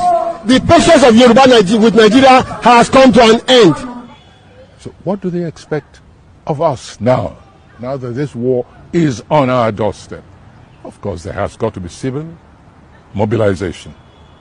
And if we keep waiting for this to be centrally handled, I mean, we're all going to become, if we're not already, slaves in our own land. That for me is personally intolerable. It's not an acceptable condition. And whatever it takes, I stand ready to contribute in any way. And that, as we bring the program to an end this morning, hope you've been able to learn one or two things. We are not apologizing for whatever we have said on this live transmission. It is exactly how it is. If you're not pleased with it, go and die. One bastard. Thank you so much, everyone. My name is Olami Koiki. Have a very great day ahead as we pray for all our children around the United Kingdom that are heading to school this morning, preparing for that exam. We pray that everything that they've prepared for today will just start sinking in. Láṣẹ àwọn tó láyé tó lọ́run. Gbogbo ọmọ Yorùbá tó ń lọ sí inú exam àtàwọn ọmọ Igbo tó ń lọ àtàwọn ọmọ Edo àtàwọn ẹ̀yà míì. Kọ́lọ́run Elédùmarè kó bá wa máa fi ìṣọ́ ẹ̀ṣọ́ wọn. Clement, my brother, I can't love you less. I say all your hands on my PayPal all the time. I appreciate to those of you from the United Arab Emirates, Waris Jinadu, DZ123. These our brother continue to engage with the U.S. Embassy. There's a lot of communication that he shares with me. We can't disclose that on this live transmission. There are some people that are working as a one-man fight. They are not on the live transmission, but they are doing enough of communication. And some people do send a copy of the letter that they are sending to American Embassy, the U.S. Embassy, as you know, the U.S. in other countries as well. Some people have great patents. Moki, Mr. Bright, bonjour. So don't think that sitting here, we are the only one working. You do your own best. I am just doing my own little best. When you had yours, we had mine. It goes up like that. We don't have to kill each other. This can still be done in a diplomatic way with more pressure. Whether Tinubu gets there or not, I don't care. Tinubu cannot fix Nigeria, not to talk about fixing himself. He had to run to Paris for medical treatment. We pray for his good health. Alhaji Aremumoki, I am not fighting the cause of religion. If you're fighting for religion, you're a bomb bastard. Religion is your own wahala. We are fighting for our identity, our culture, and the future of the Yoruba people. We think Yoruba first. Whatever Seun Kuti has done, I am happy with it. Let him do more. Slap there, so that the crisis can start. Seun Kuti's grandmother was killed in that same Nigeria. Nobody till date have been able to give us clear reason and evidence of those behind it. All we just had was unknown soldier. Bola Ige, Uncle Bola Ige, a chief justice, was killed under the nose of Obasanjo. Nobody has given us who are those behind it. Nobody has been sentenced. And you expect their own family to be happy with Nigeria. There's a lot of pressure in Nigeria. Just the same thing like Ligeria was killed. Shout out to every one of you, whether you are in the southeast, in the Port Harcourt, wherever you are. Nigeria is going to break. It's going to break with this generation. How soon, I don't know. But one day will be one day. Things will fall apart. To those that have died, the two Nollywood actors from the Yoruba and the Igbo side, we pray for their family from this part. And we hope that the rest of you will know that we are not going to be here forever.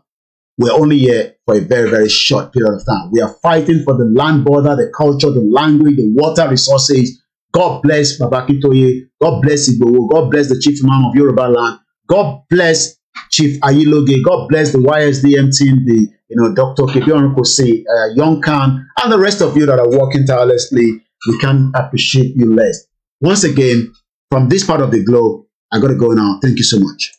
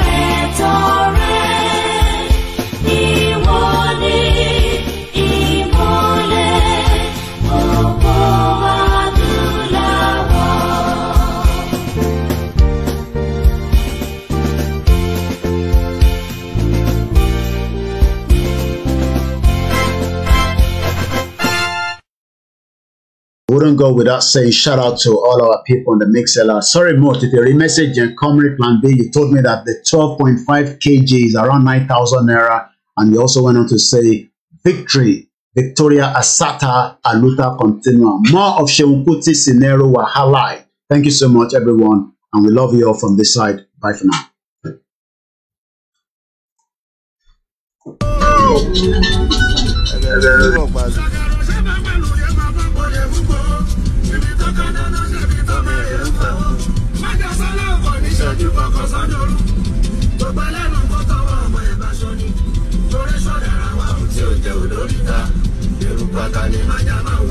Ẹ má fojú ko eruku ata abẹ́ ń bẹ eruku ata tí o ti fojú ko àbáwọ̀ gbogbo Nàìjíríà.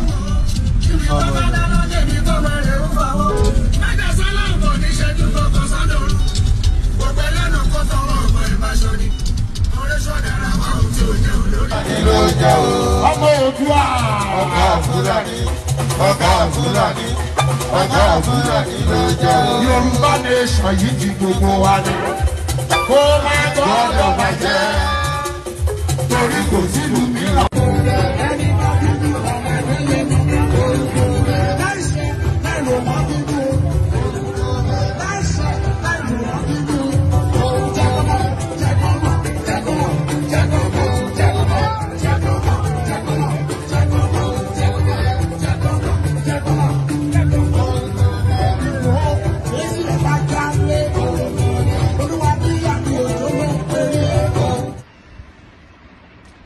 life is so funny. You come with nothing, then fight for everything, and later leave everything and go back with empty hand. God is powerful. Koiki Media, bringing the world closer to our doorstep. Have a very good morning. Self-determination is our right, and bye for now.